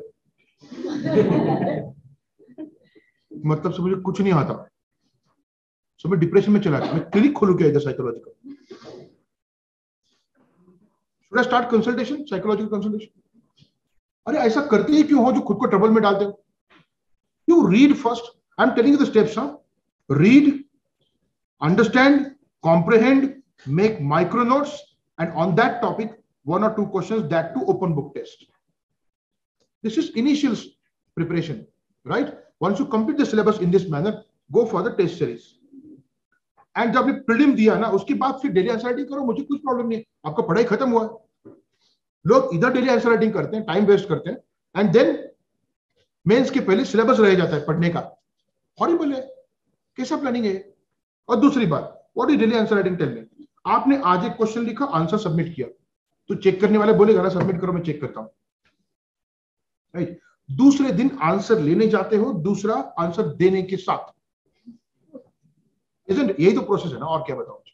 ठीक है, तो ये जो पहला क्वेश्चन लिखा, उसमें जो इनपुट्स मिले, उसको बिना इंप्लीमेंट के दूसरा आंसर, तो वही इनपुट आने वाले हैं। और अगर मिल भी जाए आपको उसी दिन, तो एक दिन में इंप्रूवमेंट नहीं होता, क्या बात कर रहे हैं। The whole purpose of answer writing is to improve the answer writing, right? Improve the answers. Are you doing it? और आप बस रूटीन कर रहे हो, क्या रिचुअल्स कर रहे हो। वो रिचुअल्स होते हैं ना घर में, यज्ञ वगैरह होता है, वो क्या बोलता है कुछ पता नहीं चलता, राइट। ये रखो, हाँ ये रखो, ऐसा करना है क्या। हाँ? अरे हर आंसर इंप्रूव होना चाहिए आगे जाकर के। उसके लिए जो इनपुट्स मिले उसके काम करना चाहिए, work on it and make sure that ये इनपुट फिर से नहीं आएंगे, ऐसा आंसर लिखो, राइट। जहां पे आप सामने रखोगे and you would write the answers, because initially सब कुछ नहीं आएगा। So do that and gradually. फिर आपने कभी कंस्ट्रक्शन देखा है, बिल्डिंग कंस्ट्रक्शन रे, क्या किया जाता है, देयर इज सपोर्ट स्ट्रक्चर पहले, वुडन या फिर स्टील का, स्कैफोल्डिंग बोलते हैं उसको, ठीक है। और बाद में जब वो हार्डन हो जाता है कंक्रीट मटेरियल, उसको निकालते हैं, राइट। बिना सपोर्ट के सीधा कंक्रीट डालते हैं क्या, कैसे पॉसिबल है। तो पहले बुक का सपोर्ट ले लो while writing the answer, gradually you remove it. Basic चीजें है ना, आप कोई भी फील्ड चूज करो, तो आप जंप क्यों करना चाहते हो, never do it. You study first, read NCERT, understand basic concepts, तब तक कुछ मत सोचो, इतना ही फोकस चाहिए कि मुझे हर कॉन्सेप्ट समझ में आना चाहिए। Then read the reference books, एक रीडिंग कंप्लीट करो पहले रेफरेंस बुक्स का, उसके बाद सिलेबस देखो, टॉपिक चूज करो, वो टॉपिक फाइंड करो रेफरेंस बुक में, वो चैप्टर होगा, चैप्टर 2 बार पढ़ो एक ही सिटिंग में, राइट। अंडरलाइन करो, हाईलाइट करो, and then make a micro note उसी सिटिंग में, हो गया। उसके बाद एक आध क्वेश्चन लेके आंसर लिखो, ये प्रोसेस पहले करो, उसी के बाद वो कंटेंट आएगा, otherwise there won't be any kind of content. Okay, ये तो बाद में कर ही सकते हो। You have dedicated 5 to 6 months for MCQ practice. If your study is complete, you can do this multiple number of times. If you do this now and waste time and do not study, the study will remain, right? MCQs will float on it, which makes no sense, right? Okay. Now, we talked about planning. Now, how to prepare? Okay, thoda sa. I have talked about few things already, right? I'll go through quickly all these points. First of all, read from all relevant sources. And the moment I say sources, what are those? NCERT, newspaper and journals, reference books, and class study material. Read all sources. For example, back to the poverty. कोई भी एक topic ले लो, ऐसा कुछ नहीं है, ठीक है, कोई भी topic. Suppose I start thinking about poverty, right? I'm reading it. मेरे पास poverty के ऊपर एक चैप्टर एनसीईआरटी में है, एक चैप्टर रेफरेंस बुक में है, और दूसरा एक रेफरेंस बुक मैंने रेफर किया, मेरे फ्रेंड ने बोल दिया ये भी पढ़ ले, है ना। ये एक होता है, यहाँ पे आके सर मेरे फ्रेंड ने ये बोल दिया, वेरी गुड, एक्सपर्ट है तुम्हारा फ्रेंड। नहीं, जो लोग 10 साल इसमें हैं, राइट, उनके एक्सपीरियंस होते हैं, राइट, किसने क्या किया, कौन कैसे हो गया, उसने क्या स्पेशल एफर्ट डाले थे, फ्रेंड ने बोला है तो यहाँ क्यों आया, कंसल्ट करते, उसने ऐसे बोला है सर क्या करूं। अरे आप स्टेबल रहो अपनी जगह पे, लोग कुछ कुछ बोलेंगे, अरे ये बुक पढ़ा क्या तूने, आई टेल यू ये कैसे हैंडल करना है। पहले you decide one standard reference book, you stick to it, right. उसको जैसे मैंने बताया, फॉर एग्जांपल पॉवर्टी का टॉपिक लिया, I search that chapter in my reference book जो मैंने चूज किया, उस चैप्टर को मैंने मल्टीपल टाइम पढ़ के एक माइक्रो नोट बनाई। नोट ऐसे बनानी है, you leave A space, right, margin जिसको बोलते हैं, 1/3, ज्यादा पार्ट छोड़ो। यहाँ पे उसका टाइटल होगा, अलग अलग सब हेडिंग होते हैं, पता है आपको, किसी भी टॉपिक में, right. So for example historical background of poverty, right, then understanding poverty economically, ऐसे टॉपिक्स होते हैं ना। तो हिस्टोरिकल बैकग्राउंड के कुछ पॉइंट मैंने लिखे, जगह छोड़ दो, you leave some space, right, and then go for the next heading. इस तरह से नोट बनी। एक बात बताओ, और कुछ लिखने वाला है दूसरा कोई? अलग अलग बुक्स हैव सेम कंटेंट मोर और less with different treatment of subject and different arrangement. एक हाथ दूसरा पॉइंट नया मिलता है। दूसरा बुक जो सजेस्ट किया हुआ है आपको बहुत अच्छा कब लगता है पता है क्या? When you don't know about the topic.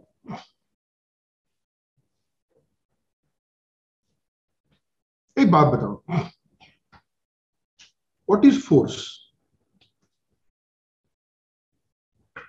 Marathi सांगू, बल म्हणजे काय? What is force? मैं जानता कोई बता नहीं पाएगा, टाइम वेस्ट नहीं करते हैं ना। है क्या बताना आपको? बता, जल्दी बताओ, टाइम पास नहीं। Anybody who wants to define force? Standard 7th की 8th, I don't know.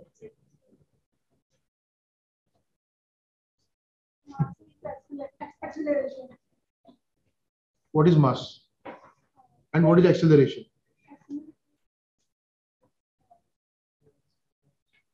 This is our problem. एक सेकंड रुको, इसके अकेले का नहीं, हर साल मुझे ये आंसर मिले।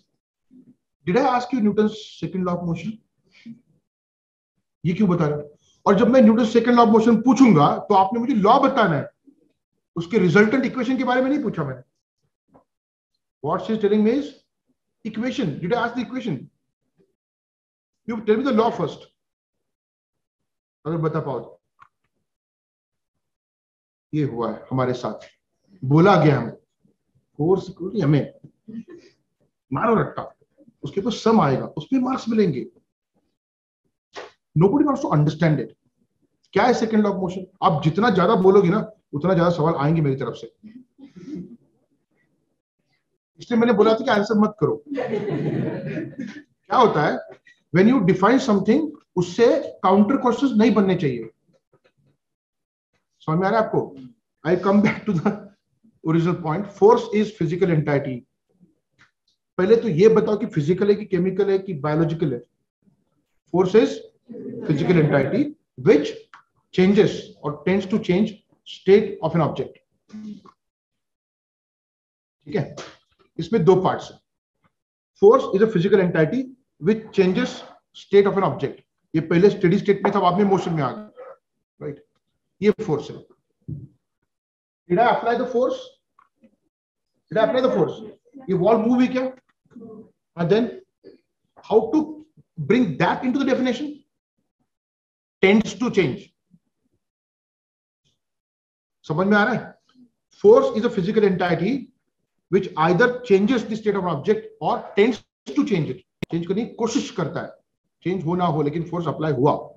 पहले केस में वर्क हुआ, दूसरे केस में वर्क नहीं हुआ। बिकॉज वर्क क्या है? Force into displacement. समझ में आ रहा है कि आपको?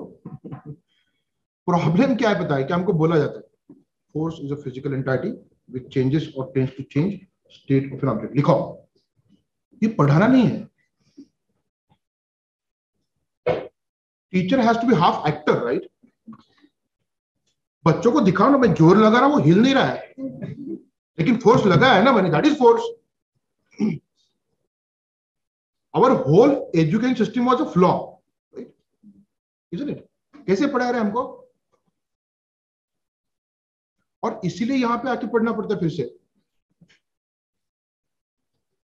नहीं तो क्या देखना था, राइट? सीधा अपीयर होते ग्रेजुएशन के बाद IAS at 21. You have to put in the efforts. Are you getting this? Because of this, हाँ? तो जो भी एक बात बताओ, next thing, I am coming to my topic. जो मैंने डेफिनेशन बताई, एक बुक में ये डेफिनेशन है, दूसरे में कुछ अलग होना है क्या? पॉसिबल ही नहीं। बस प्रेजेंटेशन अलग होगा, कंटेंट अलग नहीं होता रहेगा। अलग अलग बुक लिखने वाले कोई साइंटिस्ट नहीं है, या फिर वो सोशल साइंटिस्ट नहीं है कि कुछ ज्यादा कुछ लेके आएंगे, नया कुछ बताएंगे। एक हाथ दूसरा एडिशनल पॉइंट होता है। जब आपने एक रेफरेंस बुक अच्छे से पढ़ा है ना, the moment your friend comes up with the next book, अरे एक अच्छा बुक है मेरे पास, दिखाओ, you go through it and you understand content same है, दिस पॉइंट इज नो, एक सेकंड मुझे लिखने दे, लेके जाओ। बट जब 10 बुक लेके बैठते हो ना, कौन सा पढ़ना है, कैसे पढ़ना है, कहां से शुरू करूं, ये प्रॉब्लम आता है। You read at least one standard reference book properly in this manner. उसका पूरा कच्चा चिट्ठा होना चाहिए आपके पास माइक्रो नोट के फॉर्म में। उसके बाद चाहे 1000 बुक आने दो, यू आर लाइक अरे सेम है, छोड़ो, वो बस यहाँ पे पहले इकोनॉमिक एस्पेक्ट लिया, उधर पहले सोशल लिया, ट्रीटमेंट अलग है, लैंग्वेज अलग है, कंटेंट सेम, ये डेवलप होता है gradually, but you do this right. तो ये तरीका है स्टडी करने का। तो सारे सोर्सेस, अब देखो एक नोट बन गया, दूसरा रेफरेंस बुक में कुछ एडिशनल मिला तो मैंने ऐड कर दिया, जो स्पेस छोड़ी वहां, एनसीईआरटी में कुछ एडिशनल मिल गया तो मैंने ऐड कर दिया। लोग बोलते सर एनसीईआरटी का नोट निकालूं क्या? क्यों? मेरा बेसिक सवाल है, नोट्स क्यों बनाना? मैंने बताया एग्जाम खत्म होती कुछ दिनों में राइट, तो उसमें क्विक रिवीजन के लिए नोट्स बनाने।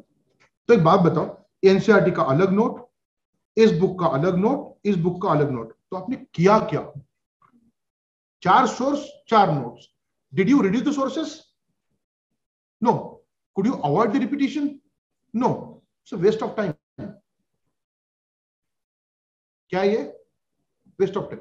सभी सोर्सेस का एक नोट, और फिर जब मैं जाऊंगा तो I would have only my note, because I am confident कि सारे सोर्सेज यूज करके कंटेंट लिया।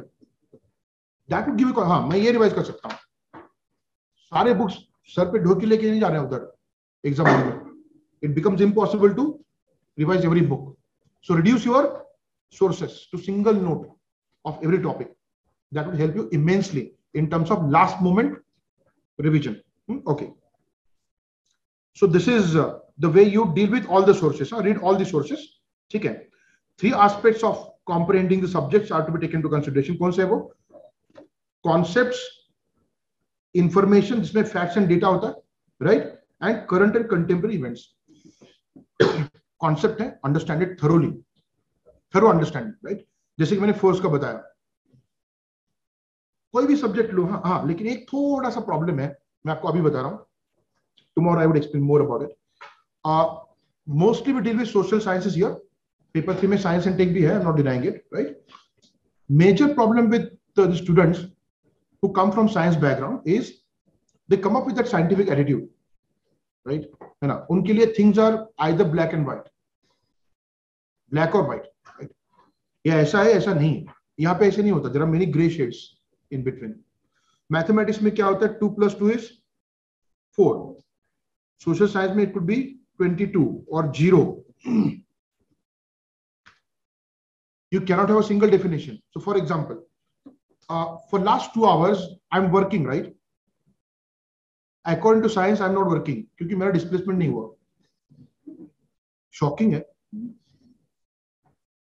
सोशल साइंस में you cannot come up with that attitude. तो थोड़ा यहाँ पे ये समझ लो, there will be multiple definitions, multiple dimensions covering in those definitions. Science में एक डेफिनेशन होता है यूनिवर्सली एक्सेप्टेड, तो बाइनरी नहीं होता 1 और 0, ट्रू और false, here things are in shades. तो डायमेंशन समझना, ग्रे एरिया समझना, कभी कभी कंफ्यूजन होता है और वो कंफ्यूजन रहेगा, you have to understand the confusion, not to solve it. Jammu Kashmir जब भी पढ़ाता हूं ना, क्लासरूम में फीलिंग ये आता है मुझे कि everybody wants to solve the Jammu Kashmir problem right now right here. 70 साल से प्रॉब्लम है, हमसे कई इंटेलेक्चुअल लोग ट्राई कर चुके हैं, हम क्लासरूम बैठ के इधर सॉल्व करेंगे? Are you really joking? You understand why that problem is complex, number 1। Number 2, उसका हिस्टोरिकल बैकग्राउंड। नंबर 3, अब तक क्या एफर्ट्स हुए। नंबर 4, अभी प्रॉब्लम है कि अगर है तो क्या किया जा सकता है, बात खत्म। नो सेंटिमेंटलिज्म, सवाल आया आंसर लिखो, मसूरी पहुंचो। इधर बैठ के जम्मू कश्मीर पे पीएचडी करने की कोई जरूरत नहीं, करना है तो यूनिवर्सिटी जाओ। Getting this, keep this focus very clear right when you study. Concept का clarity, information fact and figure gather करना फ्रॉम द बिगिनिंग, उसको प्रोसेस करना, मतलब जो मैंने अभी बताया कि नोट्स, अच्छा वो भूल गया मैं ये जो नोट मैंने आपको बताया था, ये क्यों छोड़ना है? मैंने नोट बनाई Indus valley civilisation, Dholavira site के जो फीचर्स हैं, बाद में पेपर में देखा कि उसको वर्ल्ड हेरिटेज साइट डिक्लेयर किया है, तो यहाँ पे इमीडिएटली एरो करके करंट का उसका जो भी इंफॉर्मेशन यहाँ पे मैं ऐड कर दूंगा। Single note of all sources, that gives you lot of confidence going into the examination hall. Okay, and patience, lot of patience. मैं जानता हूं कि 2 घंटा हो चुका है, गेट हैबिचुअल टू इट। समझ में आ रहा है? You require intense kind of hard work here. So उसका preparation अभी करो, ठीक है? Don't give me indication that time is up. Time is never up till you reach Mussoorie. ठीक है? Okay. So एक बार आपने ठीक से पढ़ लिया, मैंने जो बताया आपको, माइक्रो नोट्स बनाओ, रिवाइज करो, then answer writing. I have talked about this. This is the process. Don't jump. Search for creativity and novelty. जब आप ये करते हो ना, पूरा प्रोसेस फॉलो किया ना, अब क्या होता है, पढ़ा तो है मैंने पूरा, I have read completely, micro note बनाया है, आंसर भी लिखे हैं. देन आई थिंक कि मैं एक्स फैक्टर क्या ऐड कर सकता हूँ, what could be the addition. तो उसके लिए consult the teachers, go for wider reading. ये नेक्स्ट स्टेज है. पहला स्टेज ही कंप्लीट नहीं हुआ ना, तो you can not think of this things. That X factor would give you extra marks in the examination, and we would talk about that gradually when we go forward. I would discuss model answers with you. उसमें X factor क्या है, हमने क्या किया, ये सारी बातें करेंगे. Then focus on building critical thinking ability. I told you, right? When you read something, you relate to the society, what is happening in society, and think critically. And that is done by many a times article लिखने वाले जो लोग होते हैं newspaper में. So learn that gradually. उन्हीं से ले लो वो, and that is your critical thinking. So critical thinking का मतलब क्या है? If there is a topic, उसके प्रोज क्या है, कॉन्स क्या है, राइट? उसका एनालिटिकल पॉइंट्स क्या है, इसके ऊपर क्या क्रिटिसिज्म हुआ है, इसका कंट्रीब्यूशन क्या है, इंपैक्ट क्या है. That is critical thinking. You are taking into consideration all the aspects of a topic, right? You do that, और ये हैबिट होगी ना, तो answer writing becomes quite easy. If you don't do this, answer writing would be a real challenge. Now the last topic of this whole first lecture, how to deal with online mode. ठीक है? अब ऐसे मत करना, sir online वाले को बोलो ना, हमको क्यों रोक के रखा है. Understand this. कई बार ये होगा कि you have some urgent work, आप घर चले गए तो आप ज्वाइन करोगे. ये ऑनलाइन मोड ने एक फायदा ये क्रिएट किया है, that you cannot miss the lecture. पहले क्या था, ऑफलाइन था तो फिर लेक्चर मिस हो जाते, कुछ मिलता नहीं था. Now that is a good thing, right, with us. There is virtual classroom, ठीक है, which is no different than the physical one. Something that I am doing right now with the online guys, and this is how it looks like. ये Zoom का platform, right, है ना? तो यहाँ पे you can ask questions. ये लोग अभी पूछ रहे हैं मुझे, यहाँ पे clear interaction है. मैंने अभी उनको mute कर दिया है because there was some disturbance, right? But if I unmute you, you can talk to me directly from your home. तो आपका आवाज यहाँ पे आएगा, and whatever I speak, you will get to know that sitting in your home, right? So there is no difference as such. Problem क्या होता है online lecture में, generally people say that interaction नहीं होता, but we have addressed that, right? There is interaction. You can ask the question, you can discuss. That is quite possible, right? Then online study material आपको दिया जाएगा, मैं दिखाता हूँ आपको. Judicious use of internet you should do. ये इसके ऊपर I will talk more about this later on, but I would say you avoid using internet as of now. एक simple चीज बता रहा हूँ मैं आपको. You first finish NCERT, उसके बाद ही इंटरनेट यूज करना, तब तक नहीं. Because internet many times is open source. Open source in the sense anybody can create any page, right? और कोई भी कुछ भी क्रिएट कर सकता है ना. मैंने डाल दिया अपना Shri Pankaj sir, he is a great teacher and he has delivered so many lectures. सच है क्या, झूठ है ना? एग्जाम्पल ना, या फिर I can come up with anything, any conspiracy theory. So थोड़ा रुको एंड पहले पढ़ो NCERT. Once you read NCERT, आप जान जाओगे कि इंटरनेट पे क्या सही है और क्या गलत है. इसलिए do not really be in a haste to go to the internet. That is a source, no doubt about that, but you should know the judicious use of internet. Wait for some time. YouTube channel है हमारा, उसको एक बार subscribe करो, because कई सारे introductory lecture मिल जाएंगे. कभी कभी क्या होता है, यू फील लाइक मैं क्या करूं एक सब्जेक्ट का, है ना? You go through that video of whatever 40 minutes or something like that. आपको आइडिया मिलेगा कि क्या करना है exactly. Just as part of habit, ठीक है? So this is online mode जो मैं स्टडी मटेरियल की बात कर रहा था. This would be the virtual classroom.